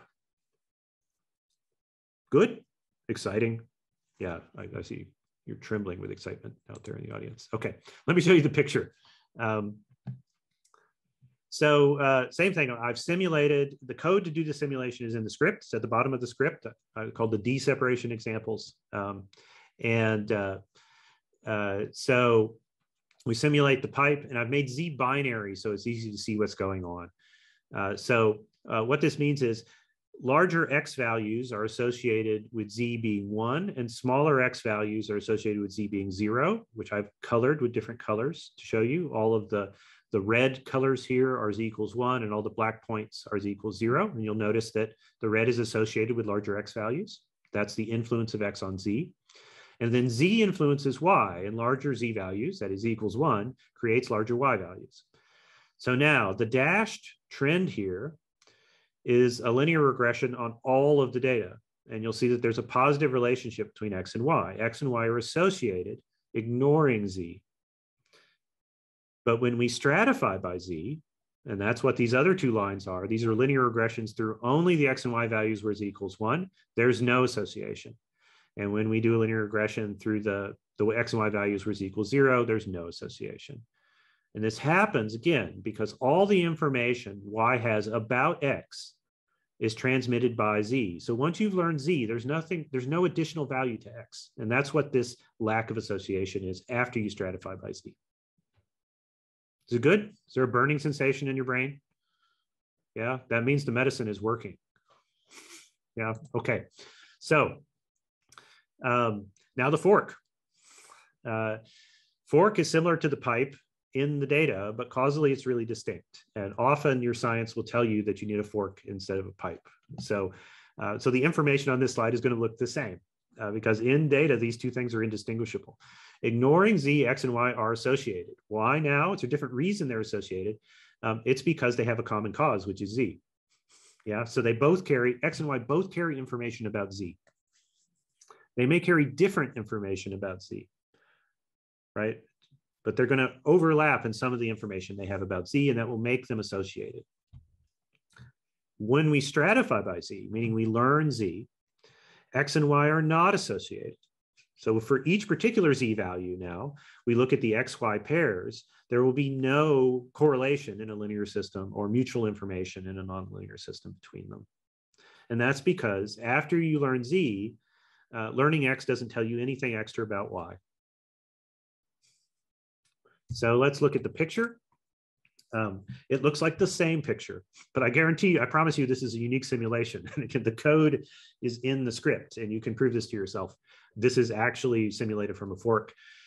So again, X values are associated with larger Z values. I've made Z binary just for the sake of making it easy to see. Z could be continuous, and this is all still true. And then if we do a linear regression on all the data, there's a positive relationship. X and Y are associated, ignoring Z. Once we learn Z, we look within each Z value. There's no association between X and Y, or at least in a large enough sample, there's no reliable statistical association, right? In a finite sample, you can get sampling variation. Good? Yeah. Let me reemphasize this point that I already said. The fork and the pipe look the same in the data alone. You need something else to tell these apart. Some other sets of measurements or some other kind of scientific knowledge that helps you tell which is which. The collider is quite different. So the collider is, remember, the inversion of the fork. Now, if we ignore Z, X and Y are not associated because X and Y are independent causes of Z. They're independent of one another in the world. Z depends upon both of them. Z carries information about both X and Y, yeah? But X doesn't carry any information about Y, and Y doesn't carry any information about Z. Now, when we stratify by Z, we learn what Z is. Now X and Y are associated. But it's not because they're causally linked. And this, yes, my friends, is the deep, dark truth about causal inference, is that there are very powerful mechanisms in even triads of variables for making strong associations not be causal, right? You're used to the idea of a fork is doing this and you can get tricked, but this is a much trickier one. Now, I'm going to spend a few slides trying to explain it to you. Some of my colleagues have expressed a deep sense of betrayal when I teach them about colliders because they're like, why wasn't I taught this 20 years ago? Right? And I don't have an answer for that. But you were not betrayed. Your instructor was told to teach you something else. So this is what the collider looks like in simulation. And the code to do the simulation is at the bottom of the script on the repository. So again, what you want to think about here is that X is influencing Z, whether it's 0 or 1. And again, I've made Z binary so we can split the data and see what's going on. And Y is also influencing it. So larger values of X and Y are more likely to produce red dots. Smaller values of both are more likely to produce black dots. But there's a compensatory effect here too, where if you've got a smaller Y, a bigger X can compensate, you can still get a red dot. And vice versa, if you have a small X but a sufficiently large Y, you can compensate and get a red dot. Right, so the X and the Y have a compensatory causal relationship in this model in producing Z. And this means the world in these causal systems because it creates all kinds of confusing behavior, and we'll talk about some of it. It'll show up in some of our examples. So let's take a moment, just 2 more slides to understand this before we get back into the examples, the 2 moms and the pure bias. So why does learning or conditioning on or stratifying by the outcome Z induce an association between the causes X and Y? That's the puzzle. This is what you want to understand. And that's just the relationship that I show on the previous slide, right? This relationship here. In each value of Z, you've learned that Z equals 1, and now you look at X and Y and they're negatively related, and strongly so, even though they're not causally related to one another. Why does this happen? There's a very good reason for it that you can develop an intuition for. So let me describe it statistically, and then on the next slide, I've got an example, one that I actually think is true in a cartoonish way. So an association between variables like X and Y indicates mutual information. It doesn't indicate a cause. It means they share information, and they can get that shared information through different routes. So what mutual information means is if I learn a variable X, for example, then I also learn something about Y. Even though I haven't observed Y, if X and Y have share mutual information, then learning one tells us something about the other. And what I'm saying is in a collider, for any given value of Z, X and Y have mutual information, and it's because they're compensatory in causing Z. This is the so-called finding out effect. And this is going to click for you, hopefully on the next slide. Just bear with me a second. I know this is deeply weird sort of thing, but your life is full of colliders. I promise you it is. As soon as you understand this, you're going to see it everywhere. The natural world is full of these collider examples. Okay, so here's the summary. For any given value of z, learning x tells us what y might have been, right? Because it constrains the range of y that could possibly produce that z. Here's an example. Let's think about restaurants, yeah? So something we all have some experience with. Well, maybe not recently. I don't know. Are people going to restaurants again? The dollar sign here, excuse me, I'm Californian, represents profit, right? Making money. And I assert that there are many things that influence profit, but two really important ones are the location of a restaurant. Is it at the city center where many tourists see it? Is it out in some neighborhood that no one wants to go to? Yeah. And the other is, of course, the food. Is the food any good? Yeah. And both of these things jointly influence how much money a restaurant makes and whether it can stay in business. If a restaurant doesn't make enough money, of course, it goes out of business and it no longer exists in your city. This happens constantly in Leipzig, right? Restaurants pop up like mushrooms and then go out of business again, right? There's a storefront on my street in my neighborhood that has a different restaurant every 6 months. And this is very ordinary in restaurant business, I'm told. So here's the explanation how what happens because this is a collider, is it structures your experience with restaurants in powerful ways. Because the world is populated with the restaurants that can stay in business. And so a restaurant in a good location can make money even if it has bad food. For example, Vapiano. Yeah, sorry, it's those of you who like it, but I don't. Yeah, it's in a very good location, prime real estate. The food is an offense to the country of Italy. Yes, sorry. It's perfectly fine food, but it's not good food. Yeah. But the location is amazing. And so they can make a lot of money. Yeah. And there are lots of restaurants like this. Yeah.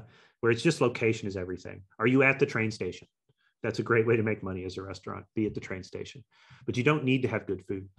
The opposite version of this is that if you have really great food, you can survive even if you're at a terrible location, long out of the way, far from a tram stop.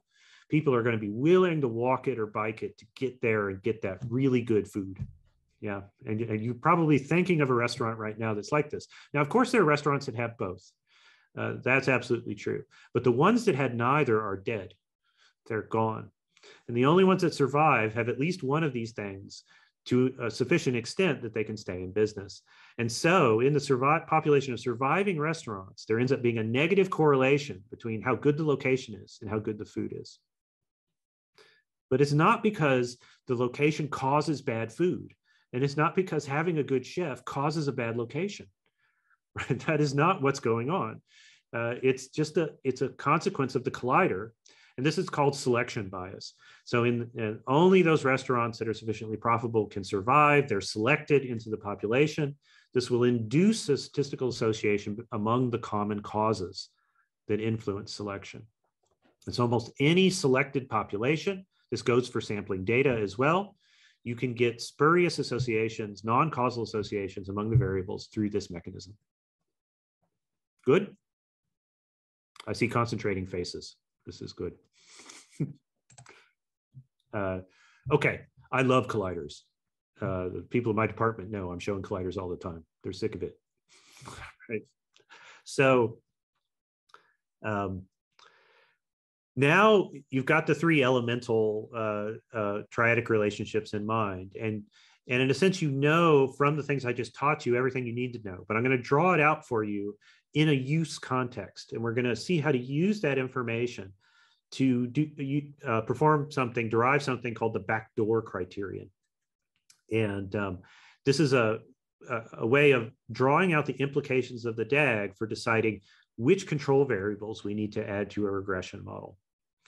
So here's the flowchart version of it in 2 steps. First, you design, what the implications are for. You can get statistical procedures that, assuming the DAG is true, will give you the desired estimate, the causal estimate you want. And then the second thing that we're not going to do today is you can use the same criteria learned from these triadic relationships to design tests of the causal models. Because, for example, if you believe some variables are related as a collider, you can test for what happens in the data. You can see that they become associated within each level of the collider variable itself in the middle, right? You can test for that in the data. You can see what becomes associated or not. Okay, so let's start with one here and work with the backdoor criterion. The backdoor criterion is a strange term, basically for saying what variables do we need to stratify by or condition on to block non-causal paths in the causal network. So we want to design a statistical procedure now which takes into account the causal relationships in our causal model, and the backdoor criterion is a way to do that. So you think about the backdoor criterion in my vague summary here. If you look this up, you Google it, you're going to get a mathematical definition, which is confusing. This is my attempt to do better, although this is vaguer than the mathematical definition. The backdoor criterion tells you that a valid causal estimate is available for you to derive statistically if it's possible to condition, which means to stratify by, variables such that all backdoor paths are closed. What's a backdoor path? A backdoor path is a non-causal path. Now, we'll have examples of this in a second, so hang on. A non-causal path that enters the cause rather than exits it. So this diagram at the bottom is where we're going to start, and then I'm going to have a bunch of examples. So X is the cause of interest. The back door is an arrow entering, right? That's like its back door. And then its front door is an arrow going out. Causes are transmitted out the front door. Yeah. And the way you can think about this is if you intervened on X experimentally, it destroys all the arrows entering it. And so backdoor paths are the things that experiments automatically block. I'll say that again. Backdoor paths are the paths, the non-causal paths in a natural system that an experiment automatically blocks because it removes them, right? So all the things that would influence your treatment assignment, you're stopping them through randomization. I'm going to have a diagram that shows this coming up, but I think this is a powerful thing to understand about why experiments work, right? And why sometimes they don't work, because sometimes your treatment assignment doesn't work, and then you haven't blocked all the backdoor paths. Let me show you some examples. Very simple example here. There are two paths, and now I'm going to try to draw. Oh yeah, this thing. There's this path. Can you see my blue? Yeah, okay. There's this path, which is a causal path. It's a front door path from X to Y. We're interested in the influence of X on Y. This is a front door path. The arrow exits X and goes into Y. This path is a backdoor path because this arrow right here enters X. This is also a non-causal path, you can see, because if we changed X, the change would only propagate through the front door. It doesn't, because causes do not flow against arrows. Causes flow with arrows, but mutual information can flow against arrows. Yeah, so you can get, this is a confound. Z is known as a common confound. It's a fork, right? Z is a fork with X and Y. It contaminates the association between X and Y. It's a non-causal backdoor path. If we did an experiment, it would obliterate this arrow because we would be assigning the X values. Z would have no influence on X. And then we could get a causal estimate of X on Y. In a non-experimental system, you can also get a causal estimate, but you need to be able to condition on Z. Conditioning on Z will block this path. We're going to have many examples of this, and I'm going to walk through this slowly. You're going to get bored of the examples, but the rest of our time together today will be examples of this. Because if you have, there's too much junk on my screen. Okay, so if you have a fork, like this path across the top, you know you can block the fork. You can make X and Y independent by conditioning on the variable in the middle. Remember, that's how forks work. X and Y are associated in the fork until you stratify by Z. So if you stratify by the middle variable in a fork, you block any information from propagating along it statistically. And so in this particular example, if this is the causal system, you want the model y, x plus z. Z is here just to block this contaminating effect. Does this make sense? I'm going to show you examples where you don't want to add variables too. That's coming, so don't get excited. But I thought I'd start with something familiar. I hope this is familiar. Yeah. Okay. Next example. Wait, I got to close this annotation window, don't I? Clear all, close. Yeah. So here's how the backdoor criterion works. And I just did it for you in a cartoonish way on that previous slide.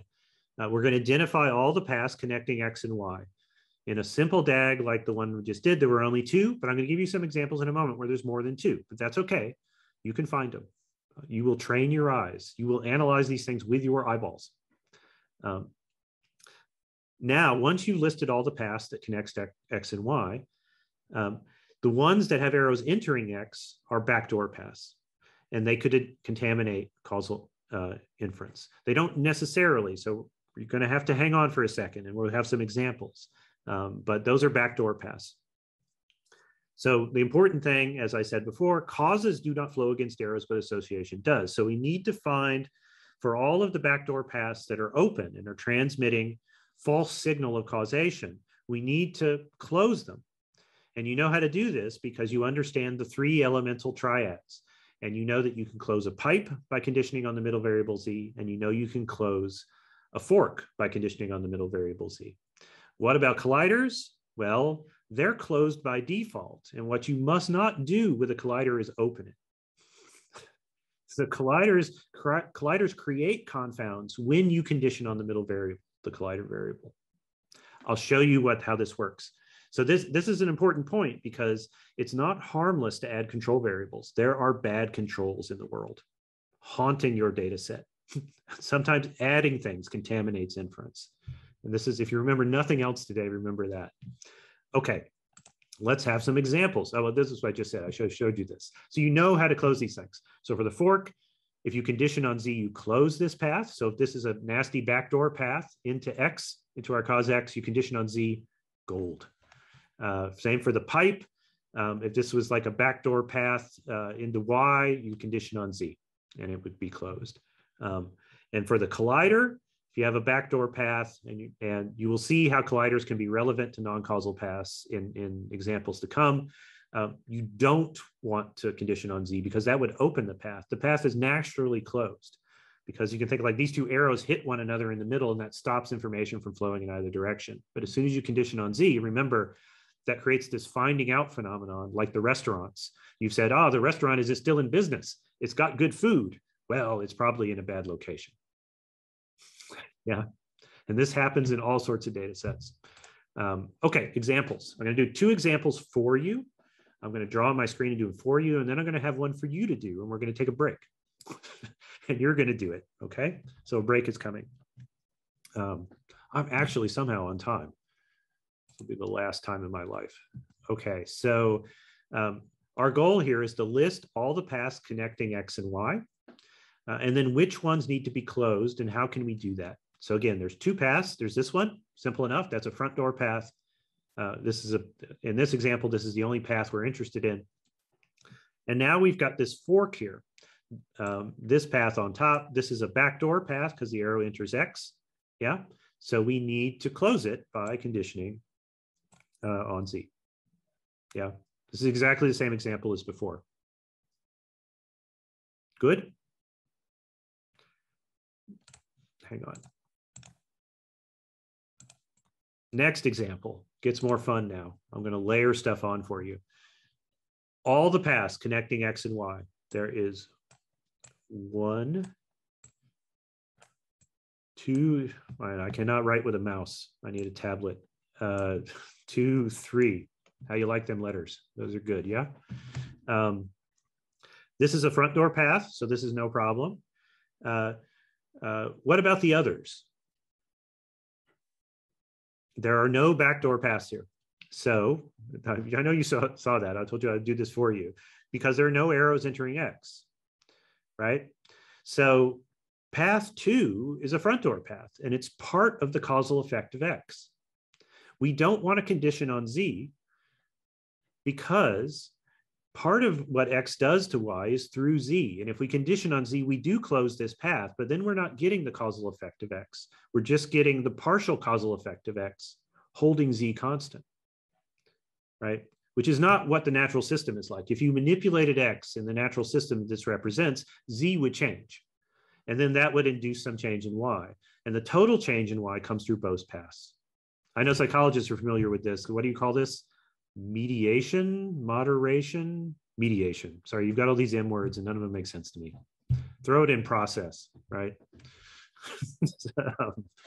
I can make SPSS jokes. And then the path on the bottom is also not a backdoor path. This is a collider on C. And in this case as well, you must not condition on C, because if you do, you will create a bias. This doesn't create any association between X and Y until you stratify by C. Once you stratify by C, it's like selecting on the population of successful restaurants. Yeah, and then X and Y have an additional covariation, which is due to the structure of C. So this is a collider, and conditioning on colliders opens paths rather than shuts them.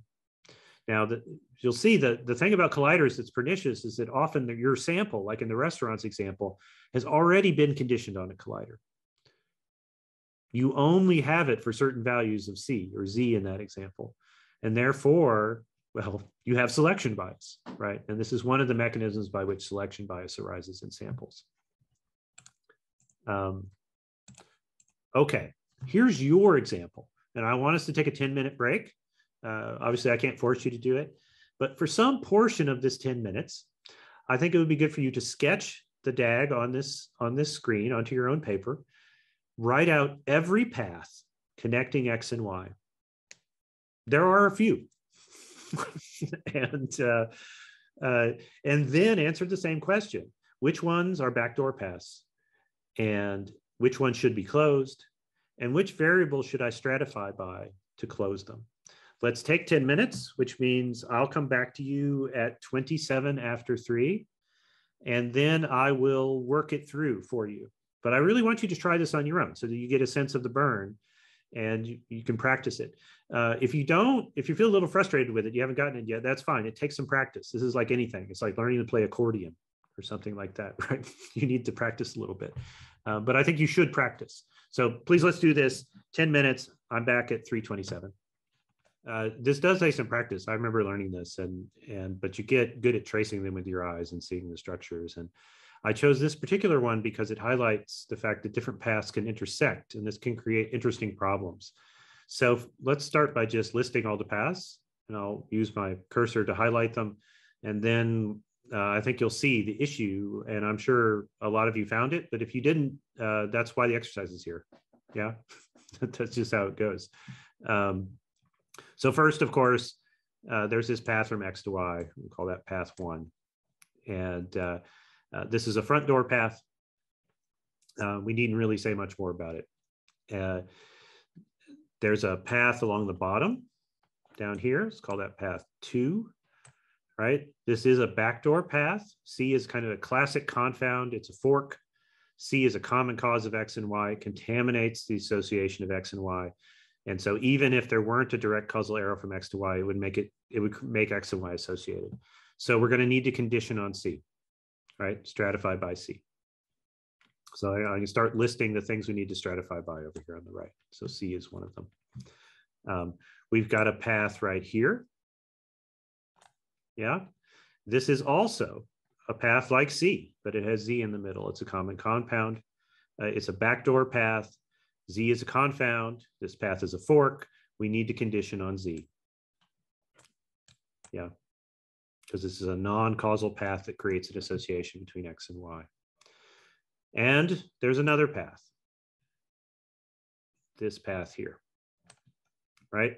There's also subpaths like this and like this, but we could just focus on this very top one because the subpaths are subsumed into the conditioning that we're going to end up doing here. This path is a backdoor path. You see it's a backdoor path because the arrow enters X, right? It's a backdoor path.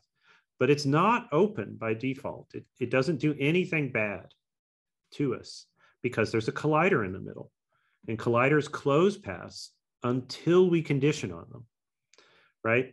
But we're conditioning on Z, which is the collider. We have to condition on Z. Otherwise, we can't close this other path. Having fun? Yeah. So this is why I chose this example. So we're going to condition on this bad boy right here, and that's going to close this path, but it's going to open this one. And so now we have to condition on either A or B to close this, or both, but we only need one, to close the path across the top. It turns out it's better to condition on B, and there's a detailed explanation that I won't have time to give you today, but the intuition is that if we condition on B, it increases the precision of our estimate on Y because B is a direct cause of Y. So it's creating variance in Y. And if we can stratify by B, it's going to give us a better estimate of X on Y. So if you've got a choice between something that's a direct cause of your outcome and something that's a direct cause of the exposure, choose the outcome. Yeah, there's a detailed mathematical version of this argument where you can actually prove that this is true. But this is why I would choose B here. But in principle, either will work. Either will block the confounding. The choice between A and B is just about precision. It's not about bias in estimation. Good? Was this an okay example? You feel the burn? You like it? You're all welcome to stop by my office. I'll write a random DAG down for you. And, and you can try to use the backdoor criterion on it. Okay. Let's move on. We're in the home stretch now. We got a half hour together still, and I'm going to make it count. So I want to teach you a few things that all emerged from the backdoor criterion and are actually useful to you in thinking through your own work, and perhaps even more importantly, interpreting the work that you read and the work that you criticize. So an important part of knowing these things is that it improves your peer review in addition to improving your own research. So I said I'd come back to this example about what experiments do. So for this particular graph we looked at, the effect of randomization on X is to remove all these arrows that enter X. Because when you randomize on X, you're the cause of X and nothing else causes X. Yeah. And so that radically simplifies this graph. Yeah. And now you don't have to condition on anything actually to get an unbiased estimate of X on Y. But you still might want to condition on B in order to improve the precision. Yeah, of this, and Z, right? Because they're both direct causes of Y. But you don't have to. You'll get an unbiased estimate of X on Y with just X in the model. You don't need any controls to do it. That's the magic of experiments.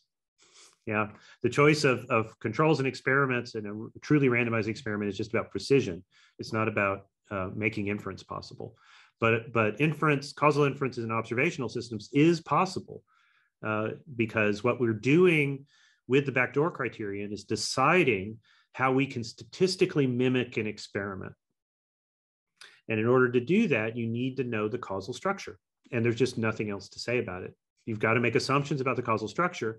But if you believe those assumptions, you're willing to trust them at least hesitantly at first, because you'll test them later, then you can statistically imitate an experiment. And that's the magic of this stuff. Now, of course, in my business, I'm an anthropologist. There are many interesting phenomena that simply cannot be studied experimentally. And so this is very good news.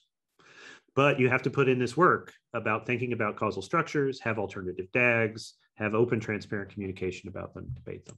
Okay, let me transition into a series of examples which all use the backdoor criterion in a particular empirical example to illustrate something that's about how we report statistical estimates. A bad thing about how many of us report statistical estimates, I've done this too, it's called the table 2 fallacy. What is table 2? Table 2 refers to the convention in many scientific fields that the second table in the paper is a set of coefficients from a regression or some other kind of statistical analysis, often with p-values and the like. And the table 2 fallacy refers to the interpretation of that table, in which every coefficient is interpreted as a causal effect on the outcome. And that is fallacious, and you have already learned that. And now I want to show you that you've learned that. And not only that, but you've learned how to interpret those coefficients if you have a DAG or some other causal model. It doesn't have to be a DAG, but a DAG's enough. So let me show you this. There's a great paper from which this phrase, the table two fallacy, comes, and I cited at the bottom, Westreich and Greenland, 2013, table two fallacy. I think it's a 3-page paper. It's worth your time. Curl up with it and bedtime tonight, something like that. Everybody should read this paper, I think. They use this example, and I'm just taking all these figures from this paper. So where we're thinking about the research is about HIV, human immunodeficiency virus, and its relationship to causing stroke. For people of my generation, HIV was a big deal, right? We all had friends who had it. It was, I guess, the antiretrovirals are very effective now, but people of my generation, we all learned statistical examples using HIV because it was such an extensive epidemic. So I've colored in red the causal query. There are other things that we believe also influence these variables. There are things like age and smoking behavior, which also are known to influence stroke. Age is a major risk factor for stroke, as you all know. And smoking, you're not surprised, is also a major risk factor for stroke. But these things are also related to one another. So age also influences your probability of acquiring HIV because your immune system declines with age. Smoking also suppresses your immune system and makes it more likely that you'll be HIV positive. Age also is related to smoking. In some places it's positive, in some places it's negative, but some age groups smoke more than others. So you've got arrows all over the place. Sorry, this is the real world, right? This is what it's like. Given this causal diagram, we can use the backdoor criterion to get an unbiased estimate of the effect of HIV on stroke. We can, and you can probably see it. You can trace it with your eyes. Yeah, there are 2 backdoor paths. There's the backdoor path through smoking to stroke, right? This is what you get good at this. You just do it with your eyeballs, right? Do the calculation with your eyeballs, your eye brain. My mom used to call it. Use your eye brain, Richard.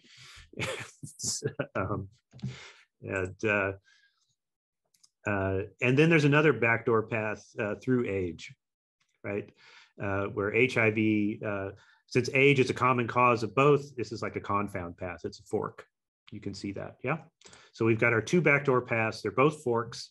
One passes through age in the middle and one through smoking. So if we condition on age and smoking, we can block both of these backdoor paths and we can get an unbiased estimate of HIV and stroke, conditional on this DAG, right? You got to believe the DAG. But for the sake of this exercise, it's a conceptual exercise. We're going to assume this DAG is true. There's obviously other stuff that might be going on, but it'll just have more structure. Yeah.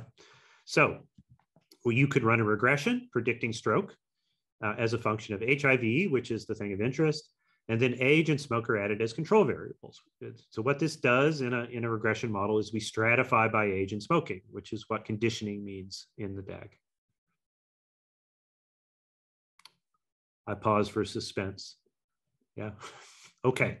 Now the thing is, if you put a table 2, as it were, of all the coefficients from this regression model in your paper, what's the proper interpretation of each of these coefficients? And the thing that won't surprise you, I don't think, is that the interpretation of each is different.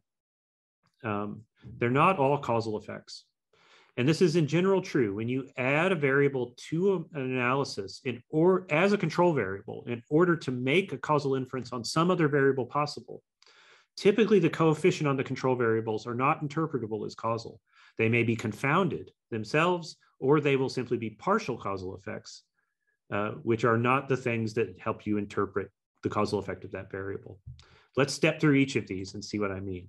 So the coefficient on HIV, this is the thing we're after, and we just derived that this is the causal effect of HIV on stroke, holding other factors constant. Yeah, so that's the goal of your research, and you got that right. Good. What about the others? The coefficient of age is only a partial effect of age after removing the contributions through both HIV and smoking. So think about it. Age influences lots of stuff in this model. It has a direct effect on stroke. It has an indirect effect through smoking. It has an indirect effect through smoking and then HIV, and it has an indirect effect through HIV and directly.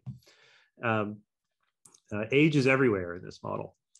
So the coefficient on age, the only thing left, since we've blocked these other paths, the way to think about this is, imagine the goal had been to analyze the causal effect of age on stroke, and we conditioned on these other things, we would have blocked front door paths. There's a front door path through smoking, and there's a front door path through HIV. And so we only end up with this arrow, which is not the causal effect of age. The causal effect of age acts through all the arrows. Now, if you want only this arrow, then that's the right thing to do. But this coefficient is not the causal effect of age. Of course, the causal effect of age is a weird thing because you can't manipulate age, right?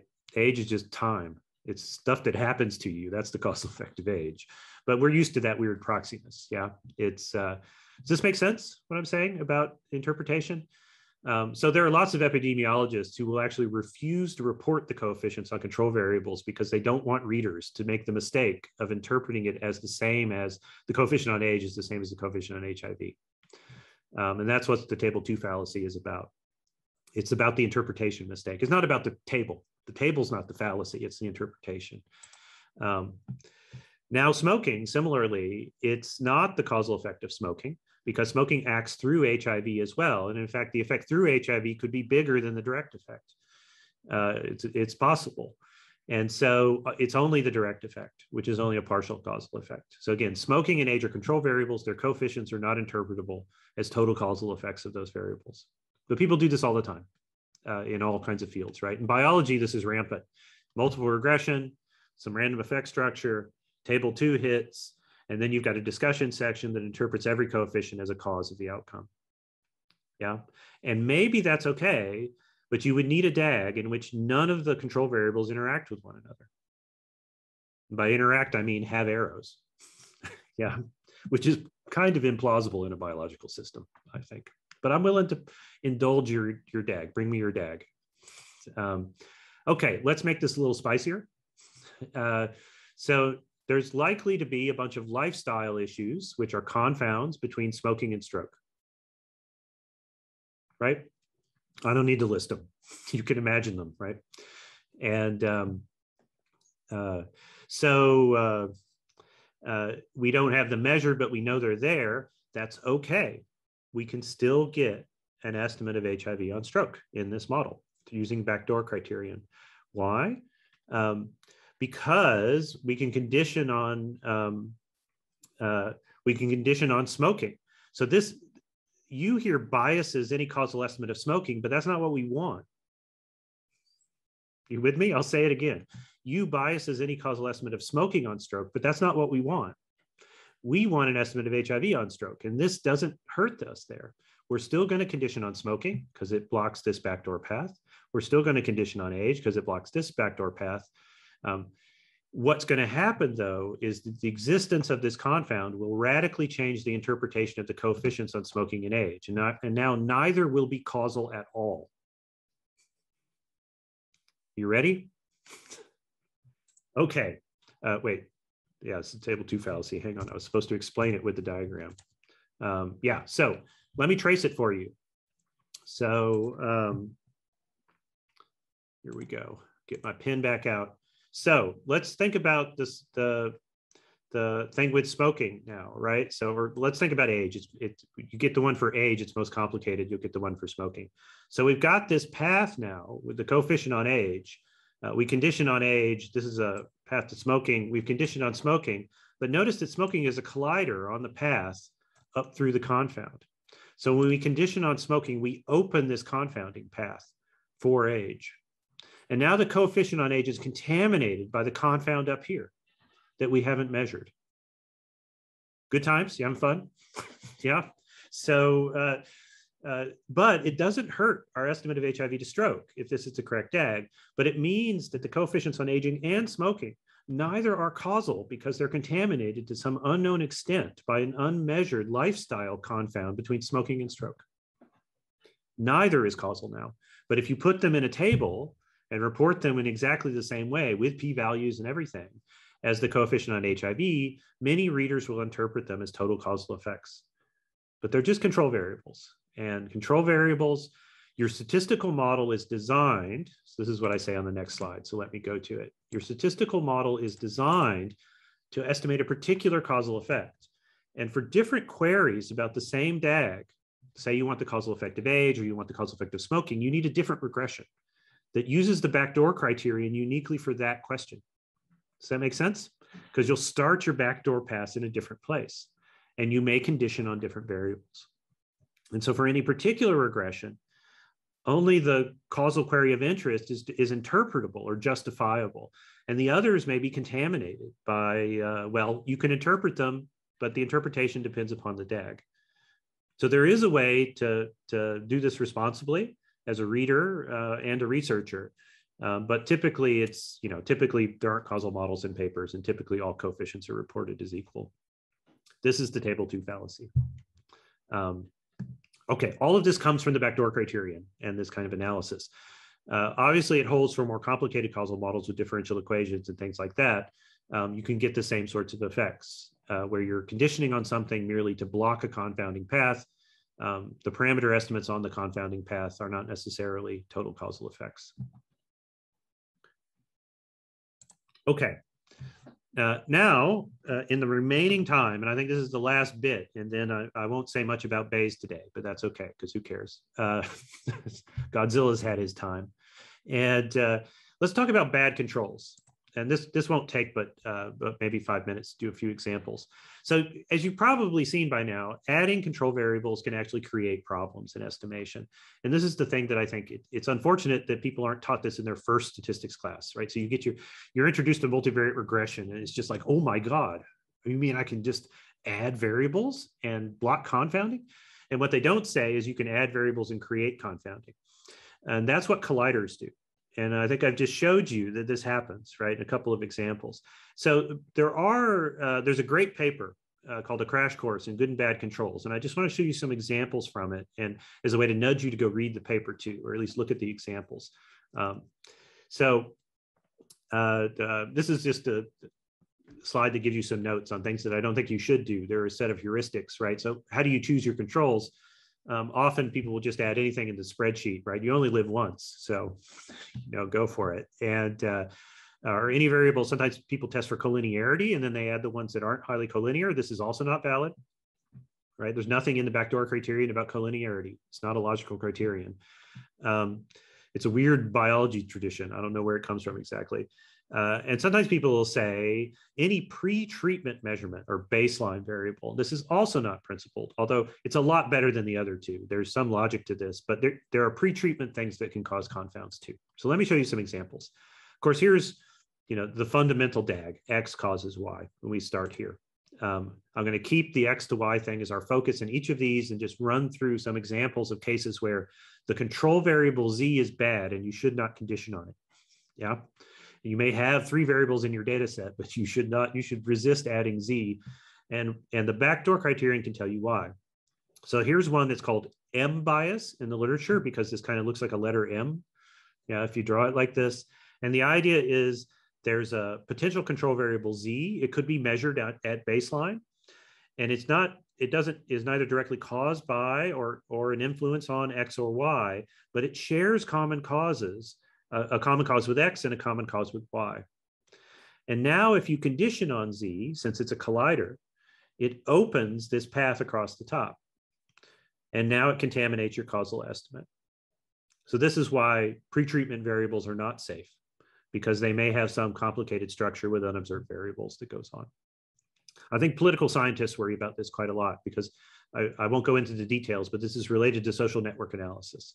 And social networks are sort of inherently selected, and M bias is a big concern in that literature. Here's one that we call post-treatment bias. Usually the idea is Z is what do you call this, mediator? Yeah, on the path between X and Y. Sorry, I've never had a psychology class. I just have to pretend that I understand these words. And there's a version of this with and without this confound. I like the version with the confound. Now, without the confound, if you didn't know Z was a mediator, if you add it to the model, it knocks out X, right? And makes it look like X is not a cause of Y, but X is a cause of Y. If you change X, it'll change Y. You see, this is a pipe. If you change X, it'll change Z, and that'll change Y. X is a cause of Y. But if you condition on Z, you block that, and you learn the wrong story. You got to get the diagram right. When there's a confound between Z and Y, it's even worse. Now you get even the wrong estimate of Z, right? So you don't even get the mediator effect right. Nevertheless, if you just put X, if you just measure the association between X and Y, you get the right estimate. Yeah, and this is called post-treatment bias, and it's a concern in the political science literature. There's this great paper, and I just put this slide here to show you in case you want to collect these things. This is Montgomery et al. 2018, and it's political science examples, but they're experiments, and this is why I emphasize this. Post-treatment, conditioning on post-treatment variables is a really routine way to ruin an experiment. This is a great paper. There are two parts to it. The first part, they survey top political science journals, and they show that about half of them are ruining their experiments by conditioning on post-treatment variables. In the second half, they explain why this is bad and the kinds of things that come from post-treatment conditioning. It's a great paper. I highly recommend it, even if you're not a political scientist. Yeah, because you'll recognize the structure. Marching through. Sorry, I know this is going fast, but we've only got 10 minutes of quality time left together today. So, and I'm going slowly insane. I love this material, but 3 hours is a lot of concentration for me. I'm suffering more than you, I promised, right? So selection bias, this is the collider bias example. It's exactly a collider structure. That's all it is. So I won't spend any more time on it. Conditioning on the collider induces selection, contaminates the causal estimate. Don't condition on colliders. Here's the subtle, sneaky collider bias. This is also a collider bias, but now Y is not a cause of Z, but Z and Y share a common confound. And so it's effectively a collider because if you condition on Z, you open the path through the unobserved variable. It's like Christmas today, isn't it? Just all these great presents I'm giving you. Okay. Couple of quick examples that are interesting and related to our final two moms and so on, two moms and peer bias. So, which I'll have to rush through in the last 10 minutes here. There's this thing where you have something, a variable that's a descendant that's caused by the outcome. If you condition on this, it distorts estimates too. And this is called case control bias. You're narrowing the variation in the outcome, and this biases your estimate of the causal effect on Y because there's less for X to explain. This is bad news. You shouldn't do this, but you need a causal diagram to know not to do it. A more subtle one is what I call the precision parasite. And this is live in the two moms example. Z is like birth order, and X is the mom's family size, and Y is the daughter's family size. The reason B1 is different is because when you condition this, it removes variation in X, and then you get a less precise estimate of the variation of X on Y. It doesn't bias estimation, but it makes estimation less efficient. This is why I call it a parasite. And it gets even worse when you have a confound between X and Y, as we do in the two moms case.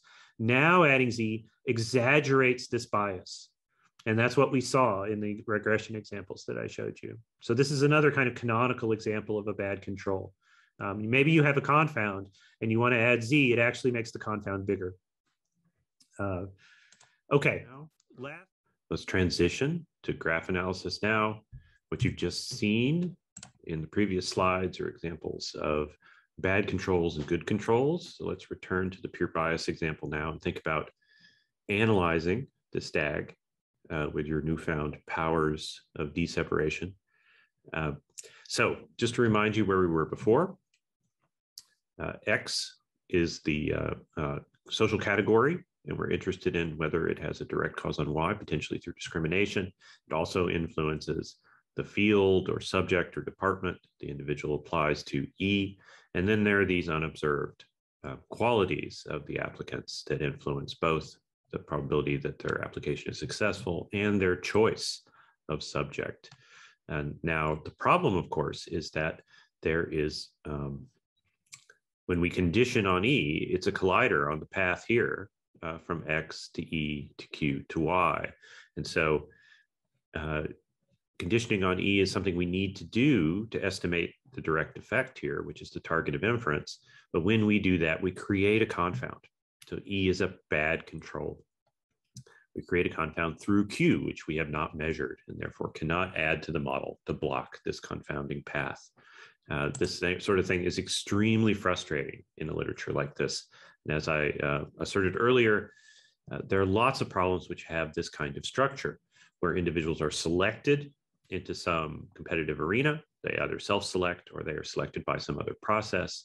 There are hidden qualities of those individuals which influence both their entry into that process and what happens to them once they're there.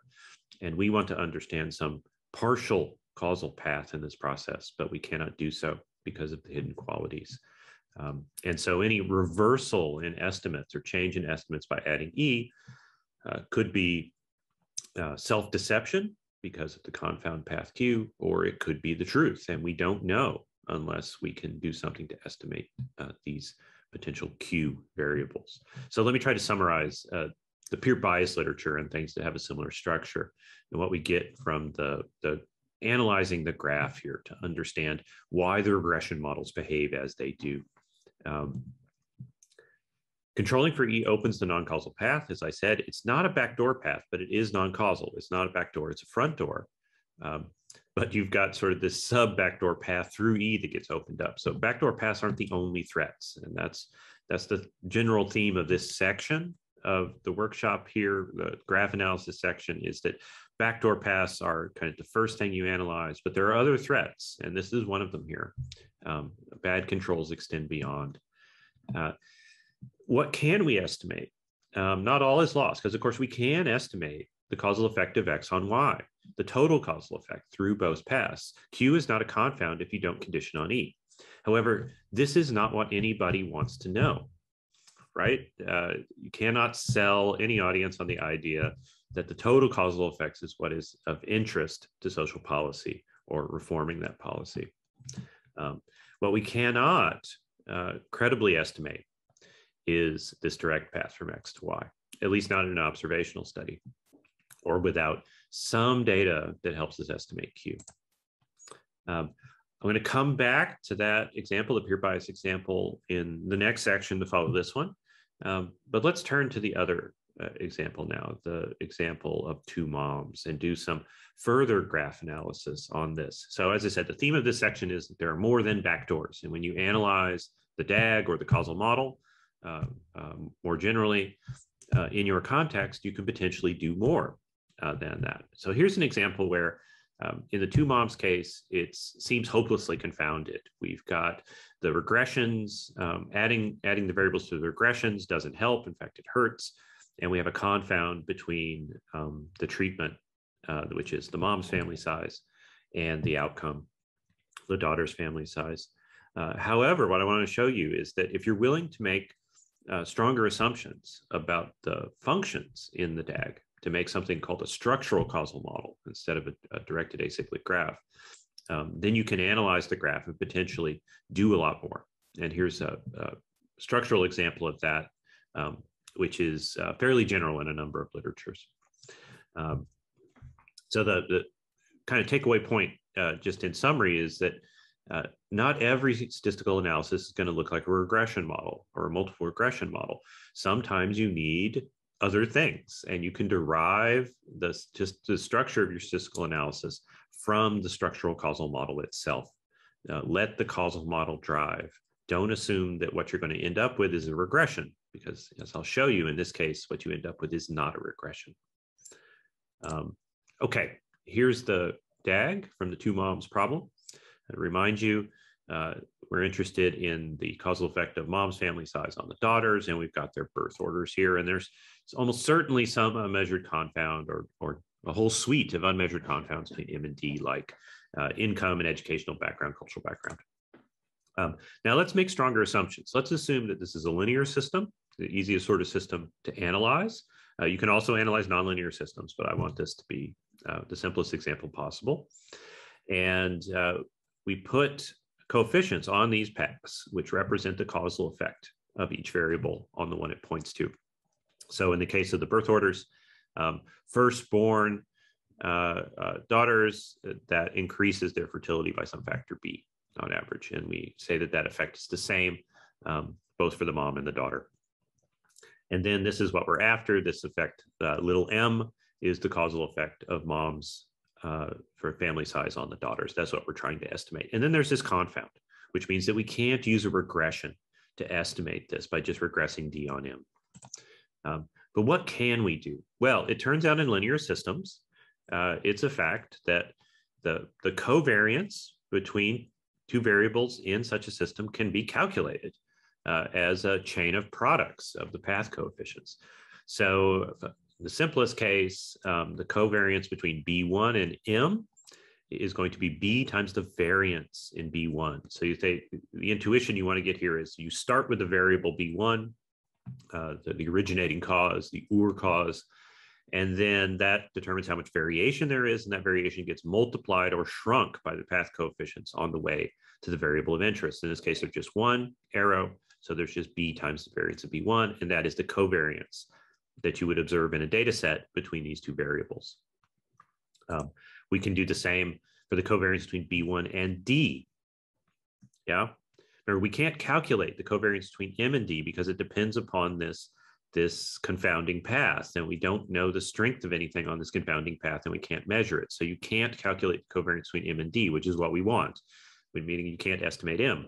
But here's the trick. We can estimate the covariance between B1 and D, all right, because the confounding path is not open along that. And so the covariance between B1 and D, by the same rules, is B times M times the variance in B1 at the start. So now we know two covariances in this graph. We have two unknowns, B and M, and this is a system of two simultaneous equations, and we can solve for M. To give you the intuition of this, take this first equation here. I'm circling it with my cursor. The covariance between B1 and M is B times the variance of B1. Solve that for little b.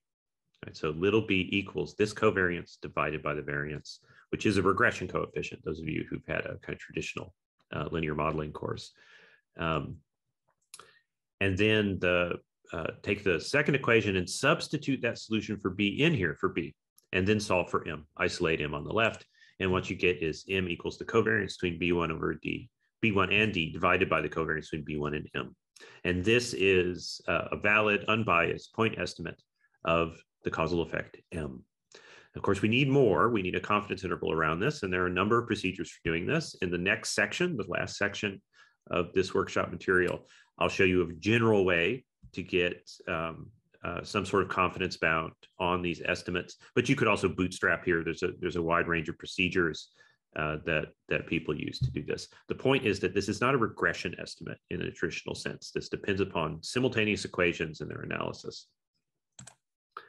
Okay, so let me try to summarize a bit. We'll zoom out and then talk about estimation more. The whole point of this business is when you have a causal model, you have to put in a bunch of work to do that, and it's scientific conceptual work to do it. But you get a tremendous amount out if you're willing to analyze the graph. What you get out are the implications of the model, which are not apparent to almost anyone just from stating the assumptions themselves. So not all causal models are DAGs, although when you analyze DAGs, you can say very general things. And not all models are even linear equations like the example I just gave. But all causal models are generative, and so they all have causal implications. And when you analyze them using whatever tools are appropriate for that form of model, then you do the same sorts of things with them that we've done here. You can use them to derive tests of the model structure and to derive an appropriate statistical procedure for challenging the model with data. So last part of this, and in many ways, most expansive part, this ties together all the other things. We need to actually have a robust way to fit arbitrary causal models to data. And there are a number of ways to do that. My preference is what I call full luxury Bayesian inference. And this is just my playful term. It's Bayesian inference, which is just probability theory, really. And the full luxury part is a bit of a joke. Say that all luxuries have costs. So you get a tremendous amount out of this approach, but you do have to do some work to make it work. Yeah, that's the price of the luxury. So to motivate this, I want you to think about the world of regression or generalized linear models more generally. So in previous parts of this spring school, you've heard about generalized linear models and generalized linear mixed models, GLMMs. The thing about all these models is they're just regressions. And just like cats are all cats, that's the point of this meme. Whether it's a small domestic cat or a big tiger, they all behave the same. They're just different sizes. And if you were shrunk to 100th your size, then both of these cats would eat you. And this is what regressions will do too. The fact that GLMMs are bigger and they can accommodate fancier effects doesn't change the fact that they're fundamentally non-causal machines. They don't understand causes. And if you're not careful, they will eat your analysis just the same as a standard GLM. Causal analysis is about much more than regression. We need some generalized framework for confronting our causal models with data that is not in what I've sometimes jokingly called econometrics jail, where you think of everything as a regression problem or some procedure in Stata. So we do have general frameworks for doing this. And the one I prefer, because it lets you just write the causal model as a statistical model, is Bayesian inference. Bayesian inference, all I mean here is that it's probability theory. Sometimes people introduce Bayesian inference by saying, oh, Bayesian inference is distinct because it has priors. And that's not the difference. The difference is that Bayesian inference is just generalized permissive probability theory. It lets you do what you want as long as it obeys the laws of probability. So, for example, you can take a generative model and then you can program it as a Bayesian network, and Bayesian inference can extract information from the data if there is such information in the data. And if there's not, it'll tell you that too. The generative model itself is neither Bayesian nor anything else, frequentist or whatever. There are other paradigms beyond those two. The generative model is a generative model. And Bayesian analysis is just the use of probability theory, the laws of probability, which everybody agrees are correct, to extract information using the implications of that model. But the truth is, with full luxury Bayesian inference, is that luxury has its cost. It has a price tag. But what you get out of that is that if you've got a complicated causal model and you're not very good at graph analysis or any other kind of analysis, probability theory can actually analyze the model for you and automatically recognize the implications of its structure for the evidence. And I'm going to show you some examples of this in the slides to come. But the price of all that, of that luxury, the full luxury, is that you have to do the programming. The computation can sometimes be quite challenging. Some causal models, in fact, even if in principle there's an available causal estimate, in practice there won't be, because you will not be able to get stable numerical estimates of it. So just the theoretical possibility of a causal estimate is no guarantee that you can derive one. Okay, let's take a case where it does work, though. So we're back to the two moms. And what we're going to do is take the DAG for the moms, and I've drawn it here at the top, and I've just flattened it so it fits on the slide better. But let me rehearse this for you real quick. So this is the structural causal model for the two moms, and I've drawn that unmeasured confound now as an explicit variable u. It's a common cause of M and D. We haven't measured it, and then we have these path coefficients B and M.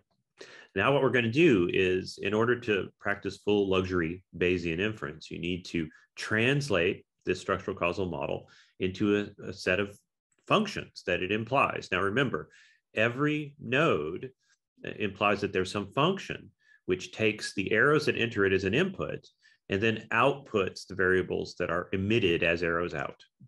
Yeah.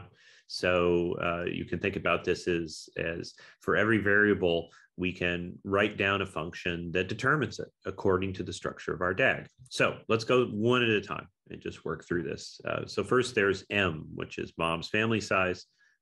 This is a function of all the arrows that enter it, which are B1 and U. Remember, we haven't measured U, but the model says it's a function of U. And so we write it.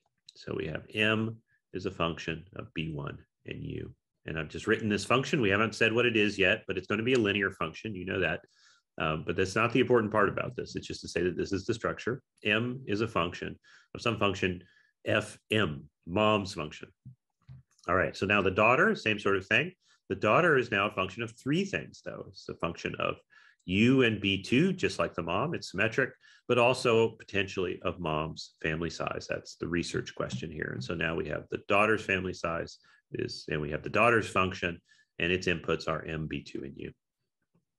And then B1 and B2 are the birth orders, and they're both a function of whatever determines birth order in this example, which is some unnamed processes, right? That are essentially random in this graph because there are no arrows into B1 and B2.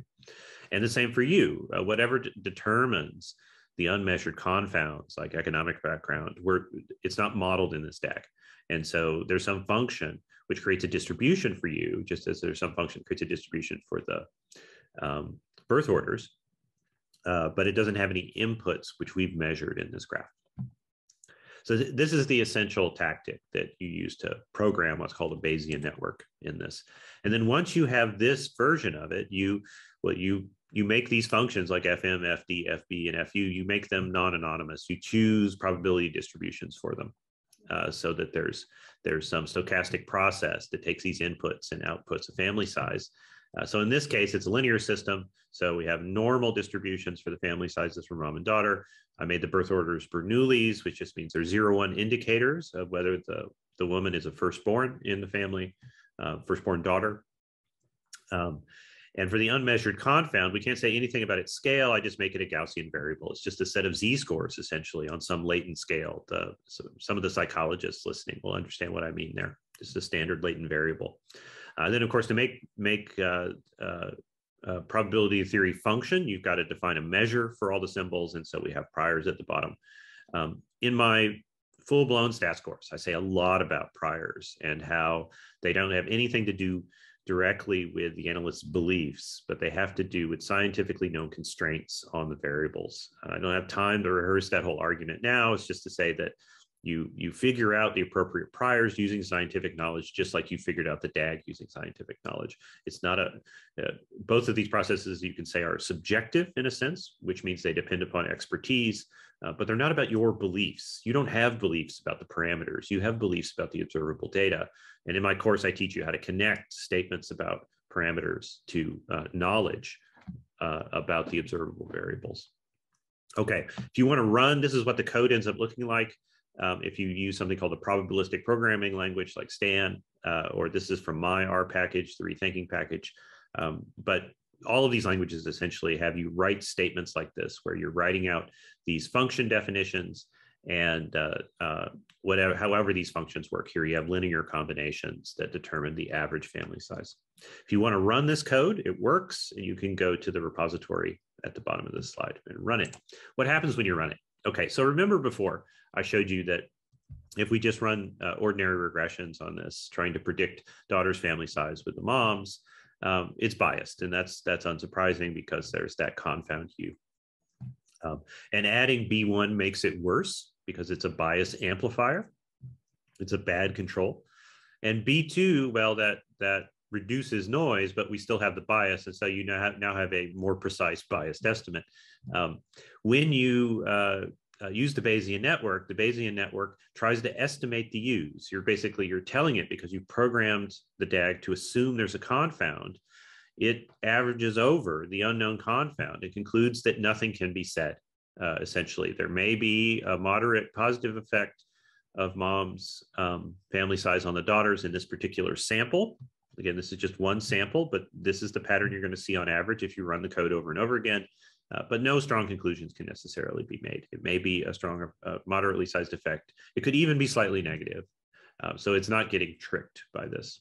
In a very, very large sample, you're going to take the code and increase the sample size bigger and bigger. This point will move towards 0 in a very large sample. Okay, so that's an example of full luxury Bayesian inference. You can do the same sort of general thing with the pure bias example, but now the issue is we don't know Q, so we can't deconfound this. But what if we had some other proxies of it? Grades, test scores, letters of recommendation, anything you might theoretically think matters. Each of them is imperfectly associated with Q, which is something we can't observe directly because we don't know. Your test score is not what necessarily helps you get accepted. Well, maybe that's a bad example because you listed on your application, but it's other kinds of things, activities that are not part of the application, which may give us information about what is simultaneously impacting your ability to write a good application and your choice of field. So I'm going to say, we'd say you have two proxy variables, just R1 and R2, and they're influenced by Q, but they're not Q. Right. So what if we just added them to the regression equation? in this example. So to remind you, we did this before, many, many slides ago in this workshop. I ran a generalized linear model predicting y using x, and we get this coefficient that shows evidence consistent with discrimination. But the problem is, of course, this is both paths, right? It's the total causal effect of x is measured by this model here, right? Given that this is a simulation with discrimination in it.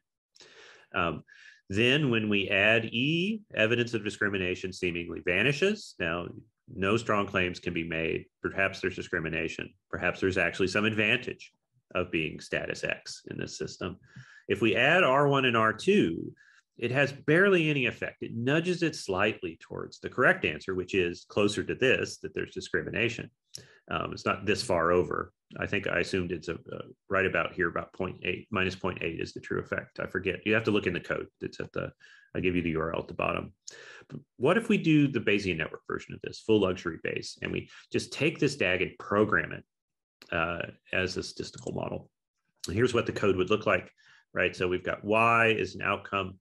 It's a factor of E and X. And this unobserved variable Q. Again, we haven't measured Q, but it's a variable. And so you can just introduce it to the Bayesian model as a variable. And it has some unknown effect H as well. And then there's a model for Q down here. Q is some, we don't have any cause of Q in our model. So Q is just some latent Z-score thing, a standardized normal. Again, like a standard psychometric latent variable. Its scale is arbitrary, right? So there's no loss of generality.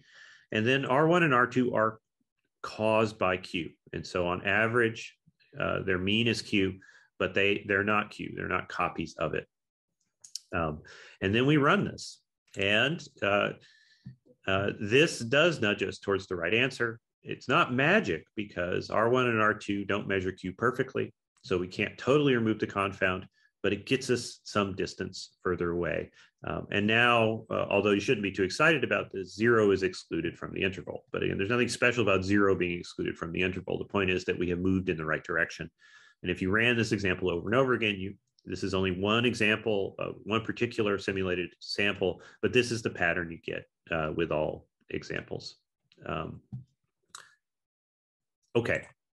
Let me try to summarize this. I know this is a bit much here, and there's some magic going on behind the scenes. What I want you to take away is that Bayesian inference is extremely useful because it lets you focus on the causal model. And you don't have to wrestle with weird estimators and other sorts of things. But it's only as good as the model you put into it. It's just probability theory. It's not going to do any magic. If the model is bad, there's nothing there. If the sample is bad, it's not going to invent information. And then, of course, you need a robust numerical algorithm to do the Bayesian calculations. And these days, they're really capable numerical algorithms for doing this, like the Stan language or the Turing libraries in Julia, which can do, you can feed in your causal model as a Bayesian network, and it will take care of the details for you in a wide variety of cases. But there are still challenges here, so I don't want to tell you everything's solved. Sometimes you have to fight with the machine. However, conditional on the model, in principle, no other method is going to find information in the data that the Bayesian approach won't. It's just that the Bayesian approach is computationally challenging quite often.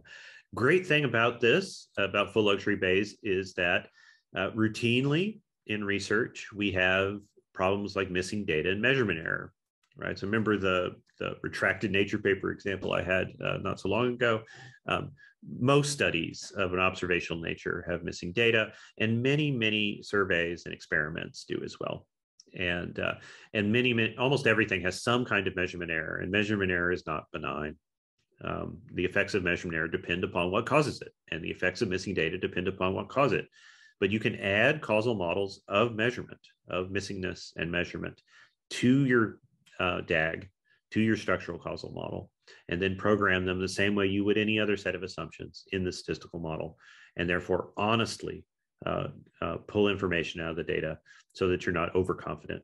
and also so that you don't miss inferential opportunities. Remember, this isn't just about accepting a burden so that your inferences are less powerful. That's not how this works. Remember, in the two moms case, graph analysis showed us that we could do something that could not be done with traditional forms of analysis. Okay.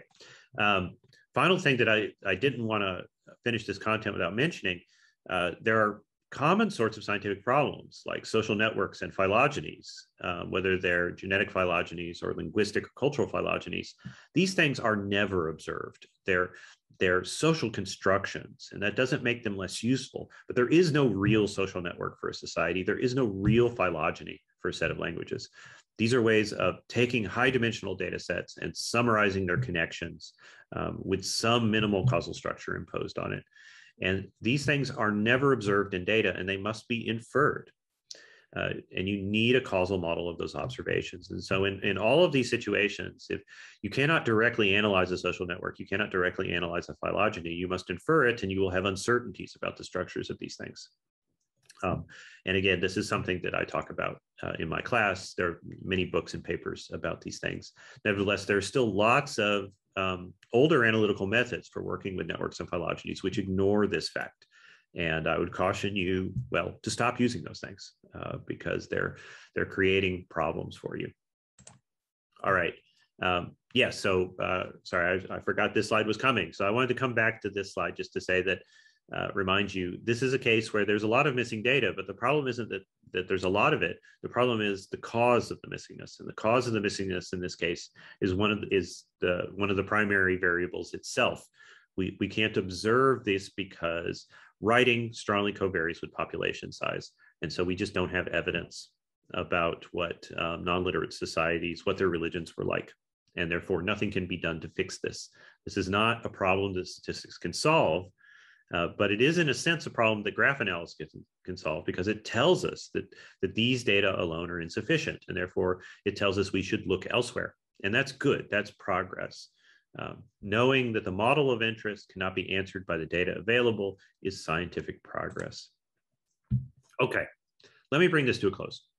You've been very patient. The whole point of this is to say that to do statistical inference responsibly and productively, you have to put science before the statistics. And that means thinking about a causal model that precedes your statistical model and analyzing those causal models so that the statistical procedures serve them. Causal inference requires a causal model that is distinct from any statistical models you use.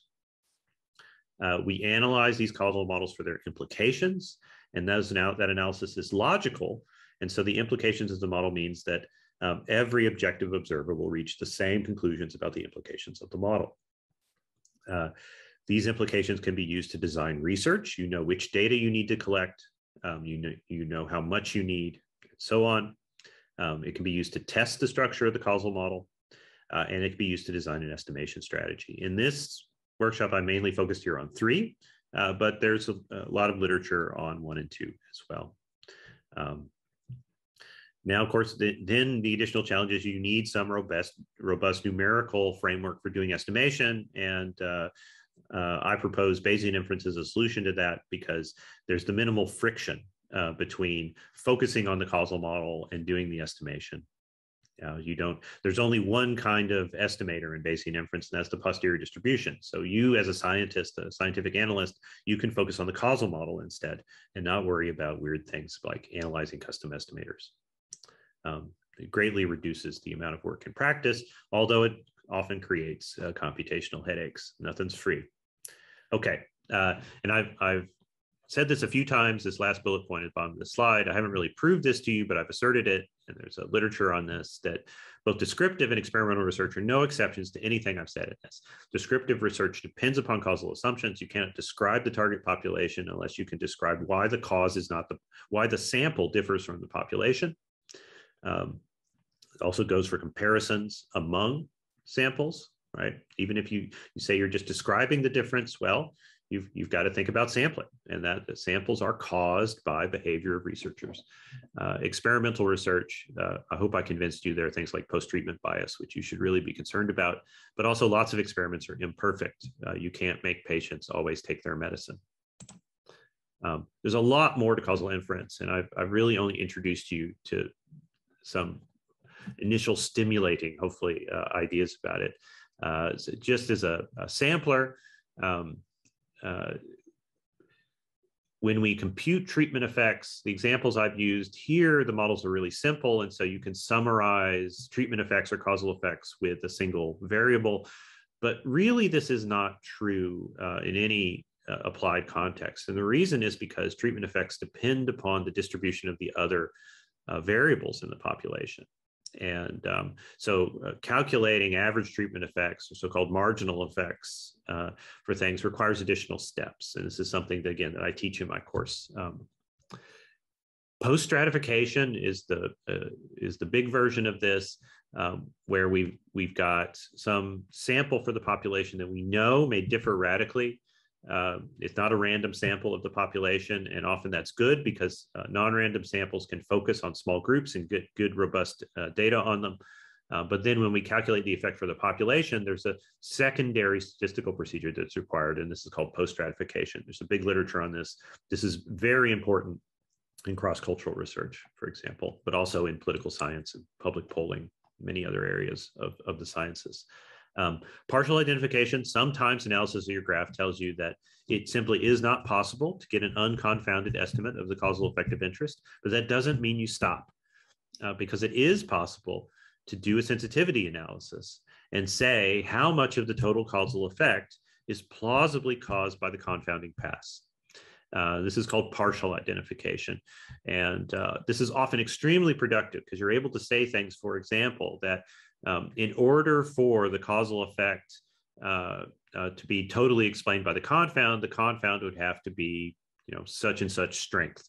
And then you can use additional scientific literature to talk about the effects that are on the confounding path and how strong they might be in general.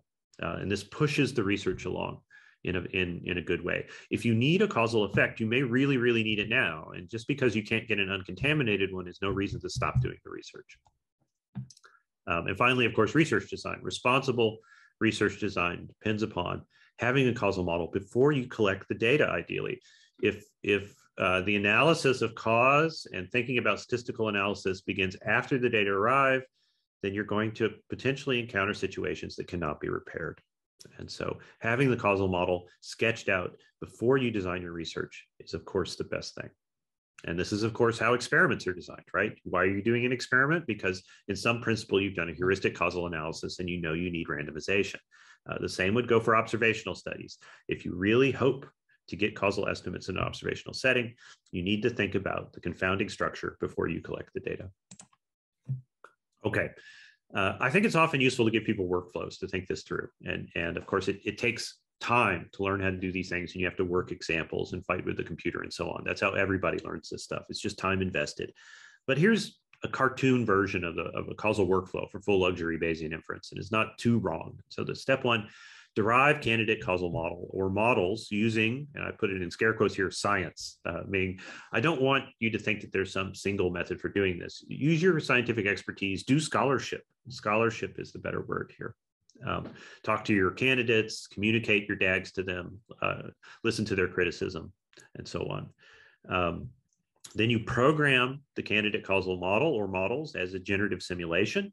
This is a way to see what the data would look like if this was what was really producing the phenomenon. This is a way to explore its implications for people who are not so confident with algebra and do calculus and other such tools. It's a very general way to engage with your theories. Then you can design your research and validate your statistical analysis using the generative simulations, using the implications of the model. And then once you're sure that your statistical procedure works on the generative simulation, that's a minimum standard, right, for a statistical analysis, is that it works assuming that the model is correct. Then you're ready for step 4 to confront your model with data. And sometimes the conclusions will be not what you were hoping for, but that's still a result. And the reason is because Steps 1, 2, and 3 justify the answer in 4. They make it reasonable and something that you can argue others people should believe. If you start at step 4, which unfortunately many people do, without steps 1, 2, and 3, then any kind of debate could happen there, right? So this is why I say we celebrate wins and losses equally. Everything is progress for the community. And then step 5, we revise and repeat. This loop goes on until the heat death of the universe. So jokingly now, here's what I call the full sadness non-causal workflow. So at the beginning of this, I talked about causal salad, which is this joke term I like for the helter-skelter, unplanned way that people use traditional statistical tools to imitate, but not actually perform causal inference. And you could also make these kinds of workflows that people implicitly follow. Well, of course, if it's helter-skelter, there's no workflow. But it's nice to think about these things. And I hope you'll see that I'm poking fun, but I don't want to blame people because this is a sociological problem, right?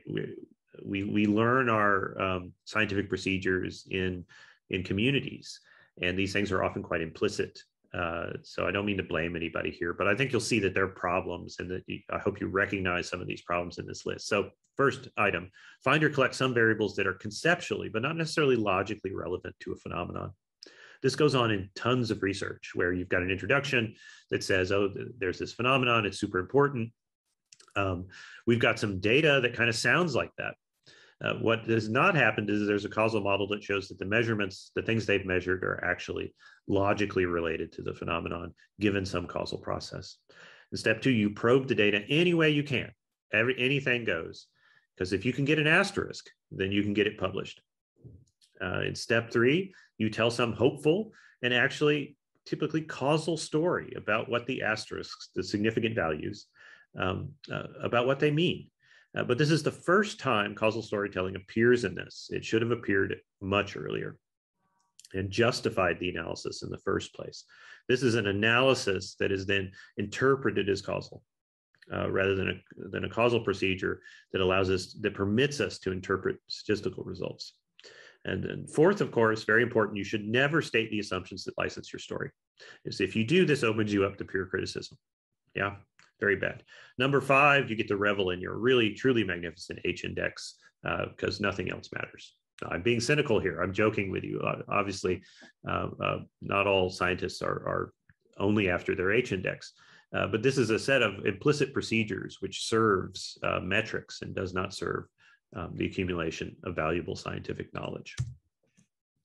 So I promise you, I'm almost done here. I want to say something, though, about this sociology a bit, because I think there are lots of selfish reasons to adopt a properly causal workflow where you focus on causal models first and develop statistical procedures from there. There are also moral ones. And I'm sorry to talk about morality. No one wants to hear that in a lecture, but I think we have to see that science is a moral system and our behavior is bound to one another through ethical obligations. And what a causal flow does is it constrains your behavior in productive, honest ways. So here's a very recent paper. In fact, I think it came out like 2 weeks ago or last week even. And what it is it's a survey of researchers in animal cognition, asking their beliefs about the state of research in their field and the way people analyze data and do studies and so on. It's very interesting if you're interested in animal cognition research. I give you the citation at the bottom.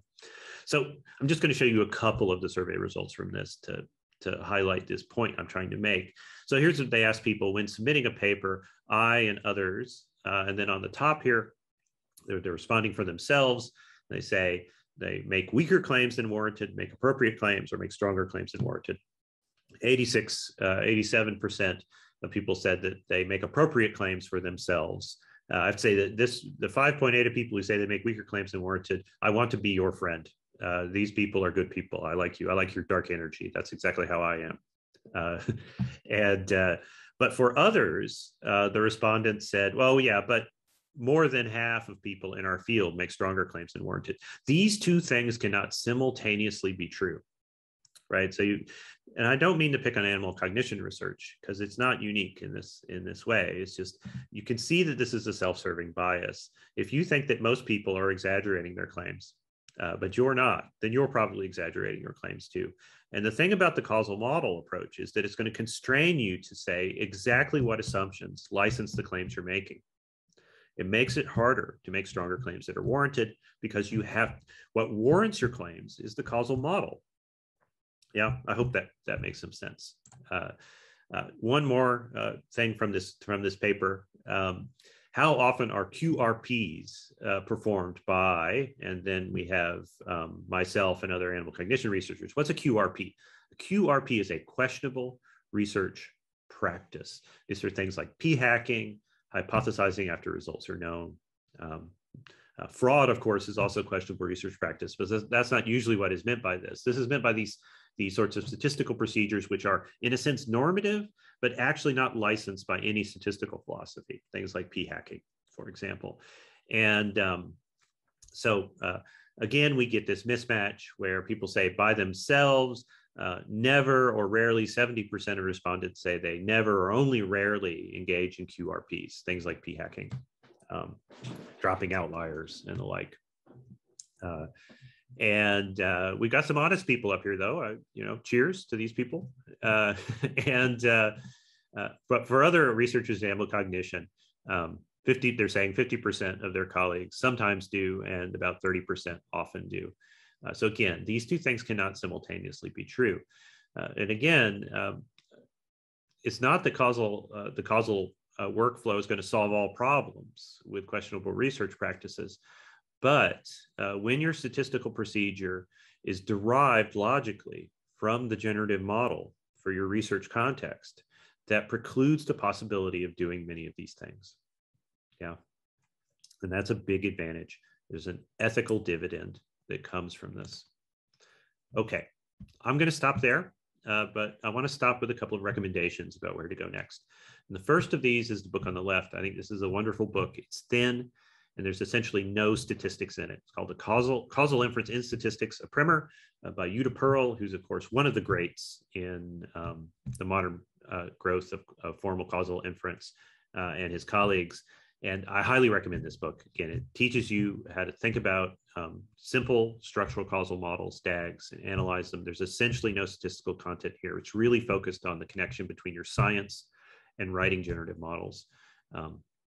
I think you could download the whole PDF from Pearl's website, actually, if you Google around a bit.